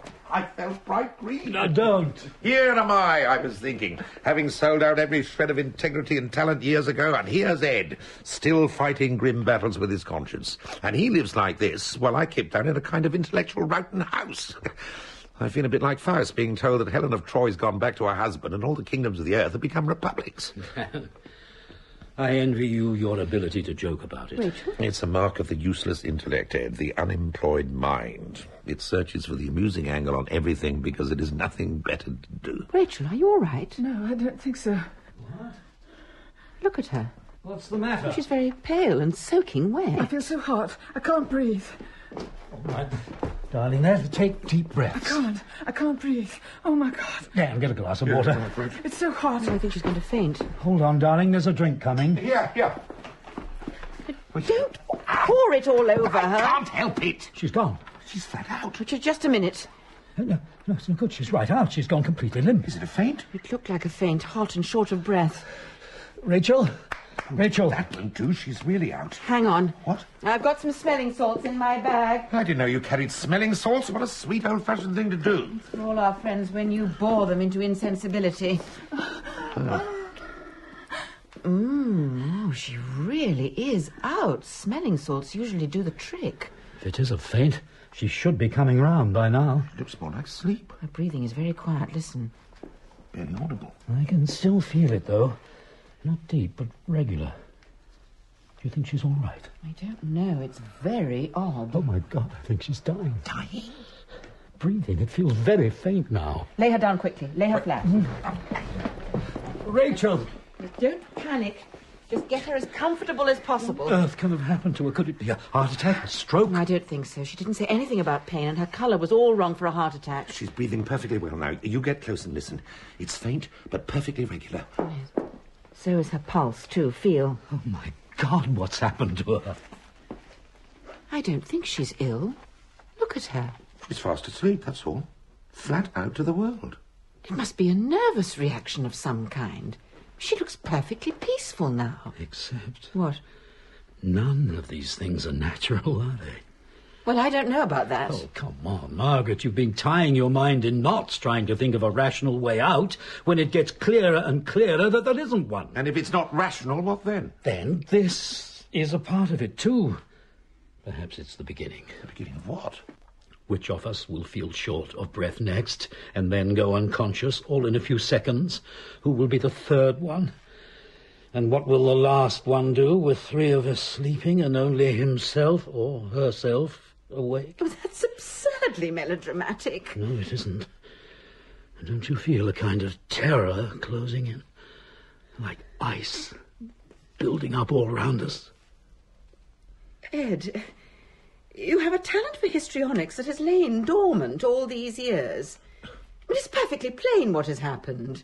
Rachel, after a period of high nervous excitement, including a row with you, has fallen into a deep and refreshing sleep, and jolly good luck to her. It ought to be perfectly possible to wake her up, then, by shaking her or shouting in her ear. No, I wouldn't do that. Why not? It's always bad to startle people from sleep like that. If it is sleep. Well, I think we're all becoming victims of Ed's obsessions. When I said that, you laughed at me. I don't mean supernaturally, Ed. Nothing could be more prosaic. Fathers and sons. All those inherited burdens we carry to the graveside, then pass on to our children with a wicked little smile. I don't know what you're talking about. I think you've got your old man shut up in a cupboard somewhere, and he's putting the evil eye on us till you let him out. Is it me, then? All this? Have I done it? No, you haven't, my dear man, and that's the point. Margaret and myself, you see, being of the most crystalline and unclouded conscience, we tend to assume the best, not the worst. Which is why I suggest you stop lacerating yourself and just let things happen for a bit. Regard them with appreciation or amazement, but don't necessarily assume they're directed personally at you. And now I have a quite revolutionary suggestion to make. What? Let's all go to bed.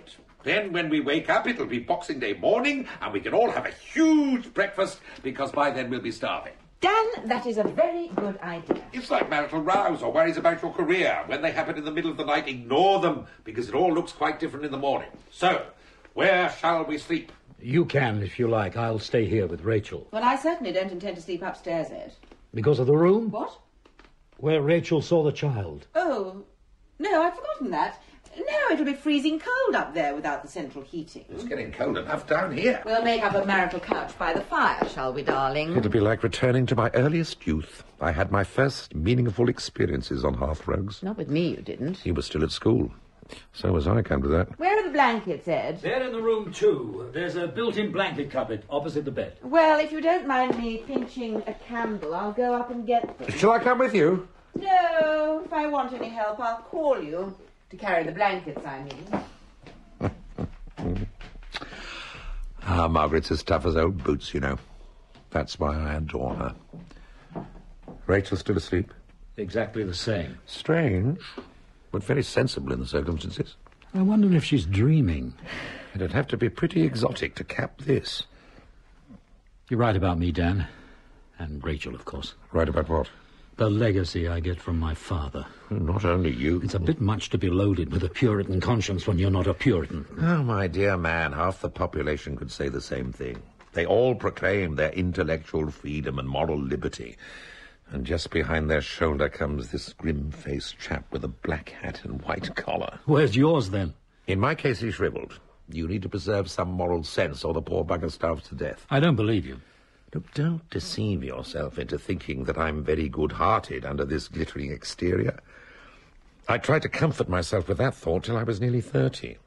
I was preserving my real and worthwhile self to blossom in middle age. Now I'm on the verge of middle age. I find there's nothing left to blossom with.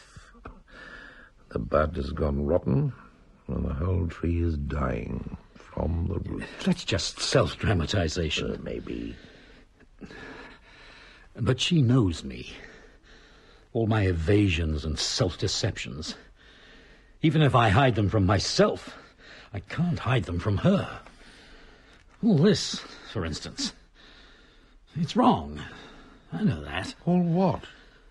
The house. Me. Us. Ah. I know what price the rest of the world pays for our comfort. And how many thin Africans it takes to make one overweight Englishman. And that knowledge is the beginning of damnation. Fruitless, Ed, fruitless luxury. Luxury? You don't intend to do anything about it any more than anyone else does. Agonizing over it gives you the double satisfaction of feeling bad about it and feeling good about feeling bad, both at the same time. Yes, that's right too, I suppose. Of course it's right. We're all dab hands at these games with conscience, our generation. We grew up with them. But I'm also good at my job. Very good at it. I make a lot of money, and I'm capable of making a lot more. And why the hell shouldn't I? There are enough incapable people in the world, but I'm not one of them. I can cope. No. What? Not content with being the big bad wolf, you want to be the ogre that eats children as well. Forget it. Have a drink. Yes, I think I will. The brandy is very reliable, smooth and strong and uncompromised, like me. Are you frightened, Anne? Terrified, my dear. I'm keeping my aplomb, that's all. Every now and then I get a great surge of feeling that everything must be all right. The doors are open and we imagined it all. Standing here talking to you, it's very hard to believe any of it happened. Try the red wine. No, I can't do that. Then we'd better assume everything did. What will happen to us? I don't choose to think about that. I'm a slave to experience, Ed, a creature of the present moment. It's the only way life can be made endurable. Otherwise, it consists of nothing but regrets over the past and apprehensions about the future. Who wants to live like that? No one. That's right. No one. When I won my scholarship, my dad said to me, "Eddie, my son, your father was born and brought up in a slum street in the East End, and he's wasted his life in dirty factories making other people rich. And now you're going to Oxford. Through you, son, and others like you, the working class will come to power." Yeah. Even at 18, I didn't know where to look. Yeah. Sounds like she made it. Hello, darling, all well? Yes, all well. How's Rachel? Just the same. Here, take these. My arms are breaking. Good God, your hands. What? They're freezing like ice. Yes, of course they are. It's cold up there. It was shaking like a leaf. All right, then I'm shaking. What happened? Nothing happened. I got cold. I think something did. All right.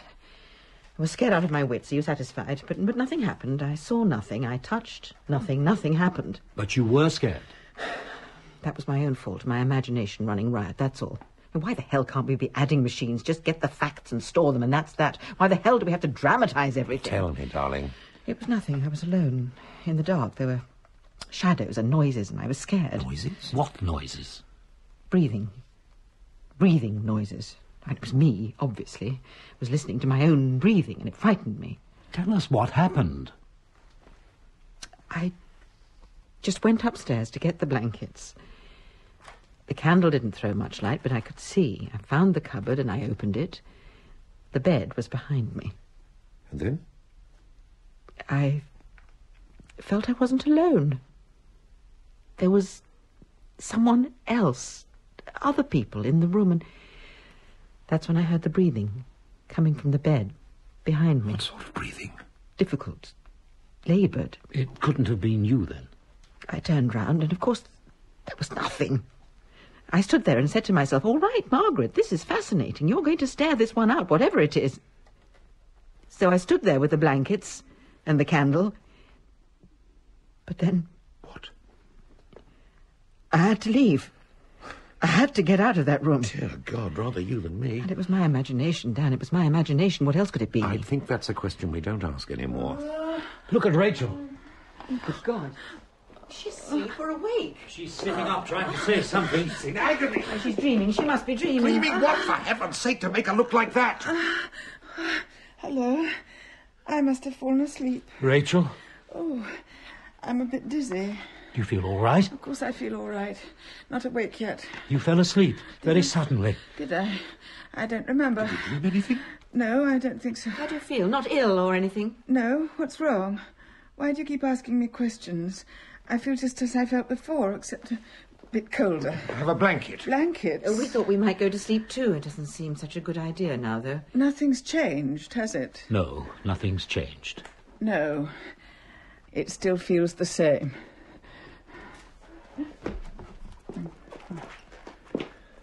So what now? God knows. Perhaps we all go crazy. After all, what's happened? Rachel fell asleep on the sofa, and I got frightened in the dark. Is there any reason for panic? There were other things, if you remember. Yes, dear, I remember. Shall we make up this bed, then? If you like. Not in front of the fire, though. That would be a little too antisocial, even for us. Just a minute. Look. What? Look at her. Rachel, what are you doing? Doing? I'm not doing anything. Walking round the room like that, touching things. Oh, am I? I didn't notice. I still feel rather dizzy, actually. Sort of claustrophobic. Claustrophobic? Shut in. I don't know. Come sit down. Oh, yes. It's a good thing we've got the fire. Oh. Shut in. She can say that again. Oh, that's better. That's nice. When you were asleep, did you feel anything? I mean, did anything happen? What can happen when you're asleep? And you didn't dream anything? I can never remember dreams. I'm fine now. Just this dizziness from waking up. Oh. So there. She doesn't remember. Give in gracefully, darling. You can't expect to find a rational answer where none of the laws of reason apply. That's just an assumption on your part. You've always been a great one for that. When you can't understand something, make an unjustified assumption and announce it as fact. Ah, that's one of the benefits of a university education. 2 useful things I learned at college. Whatever you say is true if you say it authoritatively enough, and don't worry if you haven't read the books everyone's talking about because they haven't read them either. Dan, we're in trouble, aren't we? It really hit me upstairs in the room. I have been to better Christmas parties, certainly. I've been to worse, too, now I come to think of it. Shall I tell you one of the things I love about you? Tell me more than one. You're relentless. Most people know when to stop, but you just plough on. Is that a virtue? Tonight it is.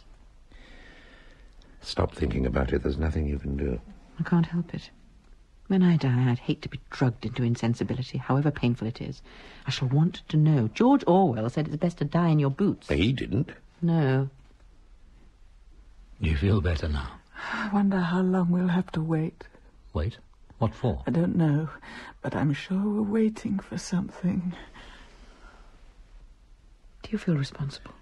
In general, or today? For all this? How can I when I don't know what it is? I don't. Ed sees the fate of the whole universe depending on whether or not he's saved, but I've always been convinced of my own innocence. I hope you don't go to heaven. I shall miss you. Oh, you're not one of the goats, Dan. You've never done anything positive enough for hell. Oh, there I must disagree with you. I'm sure the cabinet posts in the great Republic of the Damned are held by the Stalins and Hitlers, and that the murderers, liars and betrayers make a very efficient civil service. But your average goat, the rank and file of the underworld, I'm pretty sure that he's made up of shallow nonentities like me. Don't say that. People say that self-knowledge is the greatest virtue, but they always assume that when you make a thorough search of yourself, you're bound to come up with something interesting. Great wickedness or sanctity or talent. It takes real self-knowledge to recognize that you're just mediocre, that you don't feel strongly enough to get out of your chair about anything. The question is it my fault? Or have I been dumped in a world where there's nothing left for an honest man to feel strongly about? There's a shallow question for you. Give me time and I'll think of a suitably shallow answer. Do you feel deeply about me? I can't answer that. It's no good, Dan. We can't just sit here doing nothing. You can't, Ed. I can, perfectly easily. Now, wouldn't it be lovely if the lights just came on without any warning? Then we could all just sit down and eat our Christmas dinner. Incidentally, is anybody at all hungry? No. We ought to be by now, whatever time it is. I was starving just before we sat down. Why not try it again? What? The turkey. We've all been sitting here waiting for something to happen. Perhaps it's wearing off. Do you fancy a taste? Not much, do you? Don't worry, my two heroes. I'm quite willing. But if I collapse groaning again, I shall expect you to pick me up. Margaret, are you sure? For experimental reasons, if no other. Now, there. A rather succulent piece of breast. Well? Very nice. No pains? No pains at all. I'm not hungry enough to enjoy it, but it tastes good. Did we dream it all then? No, before it happened, this time, it didn't. What does it mean? It might mean that whatever was happening isn't happening anymore. And that we can get out? But what are you waiting for? Do you want me to try all the doors and windows too? Come on, back door first. Margaret. What? Come here. Come here. What's the matter? I don't know what's happening to me. At one moment I feel myself and then... What? I can't say what it is, but it's something other. I feel it in my body. Something's coming. What do you mean, something coming? Something's coming here. All right, then, let's try upstairs. I don't think so, Edmund. It frightens me. I can't control it. Listen, Rachel, when you woke up, what happened? I felt dizzy. I had to get out of there. There was no room. No room? Oh, yes. Something's happening now, Margaret. Whatever it is, it's beginning. I'll tell you what happened, Rachel. You sat up on this sofa and you looked terrified. What was happening to you? What were you feeling or seeing? It was horrible. I couldn't stay in that room. I had to get out. What room? You were sitting here. Well, that's that then. Well, there's still the front door and the windows. The windows are just the same. Look, black as whatever it is up there. No way out. No, my darling, no way out. Oh, God, there must be something we can do. Something's happening to Rachel. I don't know what it is. The question is, do I care anymore? Wait a minute, I've just remembered something. What? The photos I took of the house. Don't think I'm very interested in photos just now. If it's something to do with the house, where did I put them? No, don't look. Leave them alone. 2 sets we took, as it was before we started and as it is now. Photos of the house? Darling, where the hell are they? It's coming closer. I can feel it. It's almost here. These drawers, Dan, help me. Then 2 separate folders. What is it, Rachel? What's coming nearer? I can't explain. It's in my stomach. Tell me. Try to tell me. Here they are. 2 packets of plates. What is it that's coming? Where is it coming from? Yes, it's here. Here in the house. What? Ah, those are the before ones. You see, that's how it was. The metals and the fat all rotted and overgrown. The choice has been made, and now it's beginning to work. What choice? What has been chosen? Us. The 4 of us. We have been chosen. Oh, my God. Look at this one. And this. These should be the modernised pictures. They're not. No. Dan, I didn't take these pictures. Even the landscape looks different. The trees are in different places. It's almost as if... And this one, look. That large house in the background, about 1.5 miles from the cottage. It's the hall. Same as in the print you gave us. I thought you said... It was pulled down in 1921. God, no, I don't want to. I don't want to. What, Rachel? Look, that's the cottage. Yes, but different. There's someone at the window. It's a woman. A dark-haired woman with a shawl. Yes, a dark-haired woman with a thin face and a shawl. How does she know? Rachel? She's doing it again. Moving around the room, touching things. Walls. Don't say anything. Just watch. First, I must describe my situation. The cottage is more than 100 years old and needs repairing. When the rain is very heavy or goes on for a long time, the thatch leaks or becomes soggy and everything is damp for days. The walls are lath and plaster and badly decayed. The plaster has crumbled in some places and you can see daylight through the slats. I try to cover those places with sacking as I do the windows. There has been no glass in them for as long as I can remember. Where does she mean? Here, surely. How can she mean here? My own position is desperate. I try to keep my mind clear as far as I can in my fevered condition, but the pain in my stomach is mostly very bad and sometimes reduces me to screaming and groans when I can do nothing but despair. For myself, I suppose I could bear it more easily, but when the children cry out and moan and beg me for food, I feel I will run mad with anger and bitterness. It brings murder into my heart, and if I could, and it would help them, I would willingly do it. But what can I do now? Nothing. I can do nothing at all. Dear God, she's in such pain. There's nothing we can do. Just watch. Oh, no, there's nothing more to be done now. Nothing more now. Just the waiting and the pain. The children have cried themselves to sleep and we are all too weak to move anymore. I can only sit here talking to the walls and wondering how long it will be. What children? Just listen. Go on, Rachel. We can all hear. If I could write, I would put it all down in a book so that the whole world should know what they've done to us. But no one bothers to teach the poor. So even that comfort is denied me. But I have to speak. I have to make it known, even if only to the bare wall. Who is it speaking? I don't know. Just listen. I, Sarah Jane Mulby, born a Christian, aged 26, a married woman, but now a widow. I'm lying here on a straw mattress with my 2 children, Robert and Jane. There is a little water, but nothing to eat. We have none of us eaten for well over a week at least. I don't remember when. Here, in this house. Listen. My husband, Robert, was a hard-working man, not sparing himself when there was farm work or anything else to be done, and we were all happy till the bad times came.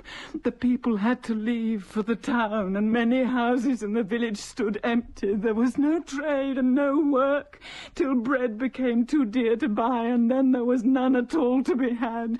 The squire told us that there was no more work, and we must spend for ourselves, and the parson told us to pray to God. We did pray. We prayed to him day and night, but the food got less and less, and my husband was in despair.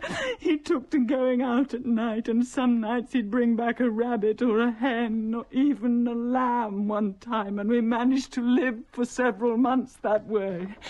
But the gamekeepers got stricter. A man in the next village was hanged, and there was no more game to be had, with half the country living on it.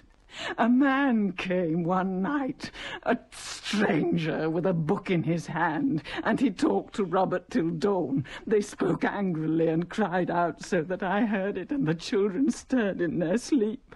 Then, the next night, Robert went out with the man and some others, and he didn't come back the next morning. And I heard that there were fires in the fields. The ricks were burning, and the squire's barn had been burned down, and that my Robert had been taken by the soldiers. Rachel, darling. No, you must let her finish. I went to the assizes. I saw my Robert in the dock with the other men, looking pale and ill. I was praying for transportation, but it was death. I cried out to the judge that we were all starving.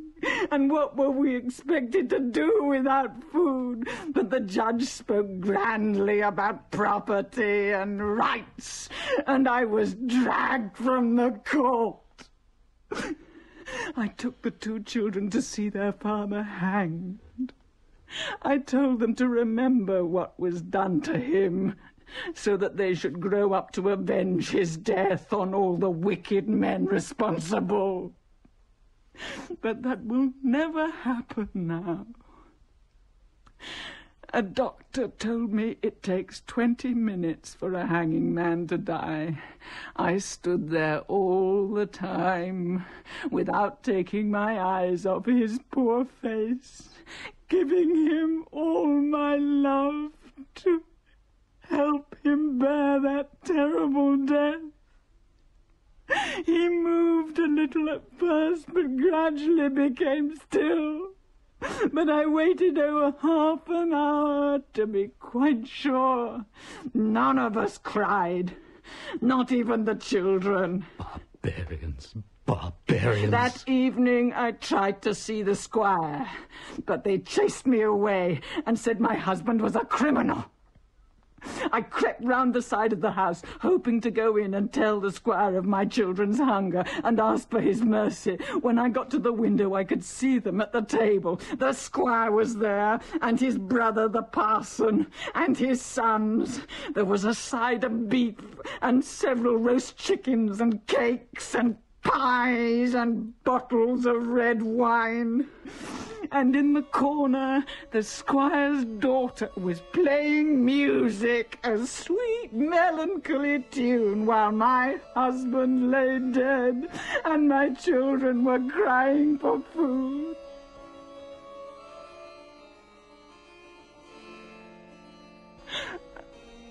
And I thought, this can never be forgiven.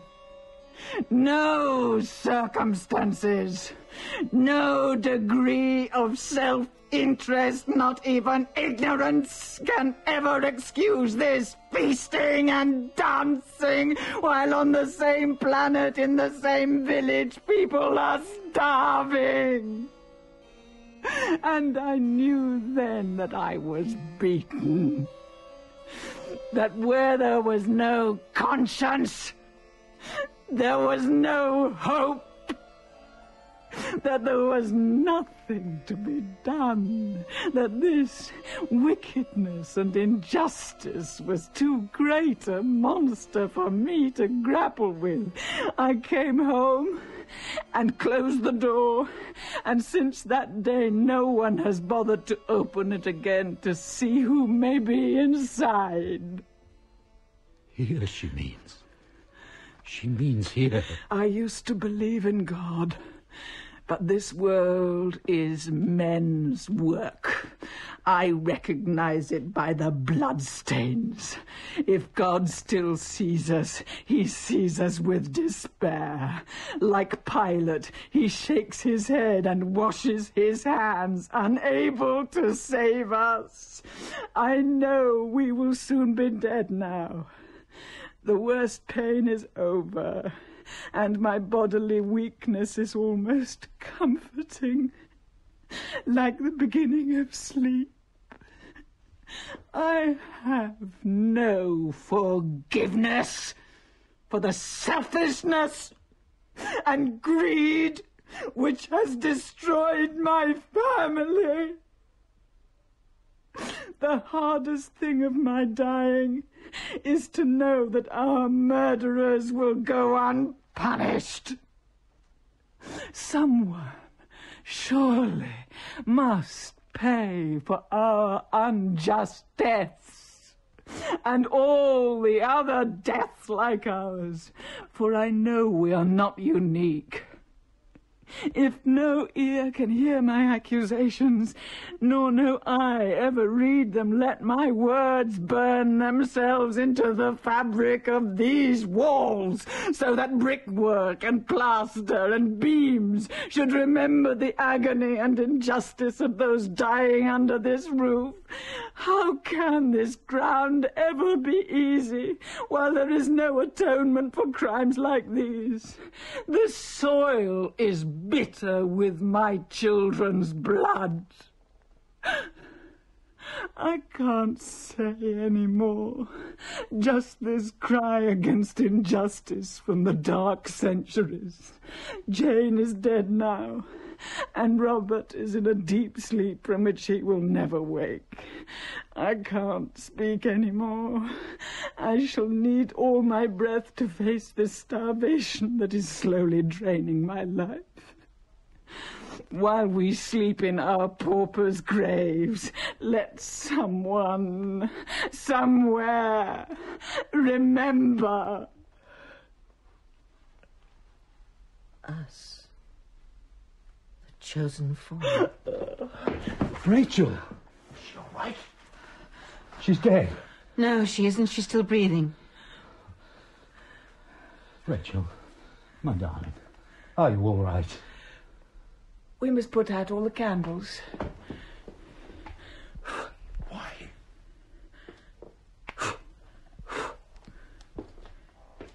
Put out all the candles and go upstairs. Why upstairs, Rachel? Because she's there, lying on a straw mattress with her 2 children, where our bed used to be, under the cracked walls and the leaking roof, with mice running between her feet. The children are stiff and still, with their fragile bones protruding, and their skin like paper. She's half sitting up against the wall. She wouldn't die on her back.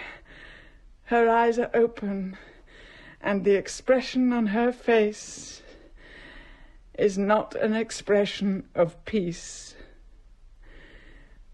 Follow me. Shall we go? I don't think we have any choice. Hold my hand, Dan. I'm frightened. Don't be afraid. I told you we were privileged. Yes, and I understand it now. Now, I understand it.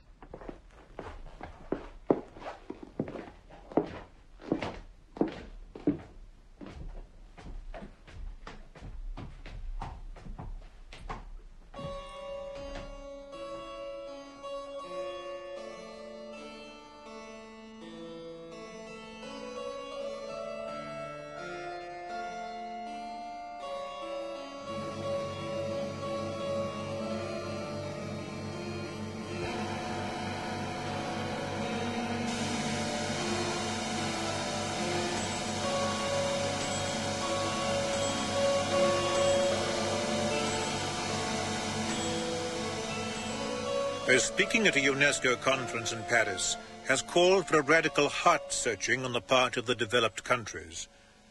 It is well known, he said, that under the present circumstances, far from rectifying the situation, the rich countries are getting richer and the poor countries are getting poorer. How much longer are we prepared to let this situation continue, he asked the assembled delegates. Finally, news is just coming in of a bizarre Christmas tragedy. In a remote country cottage, 4 apparently healthy people in their late 30s have been found dead. An air of mystery surrounds the story at the moment, said a spokesman at Scotland Yard.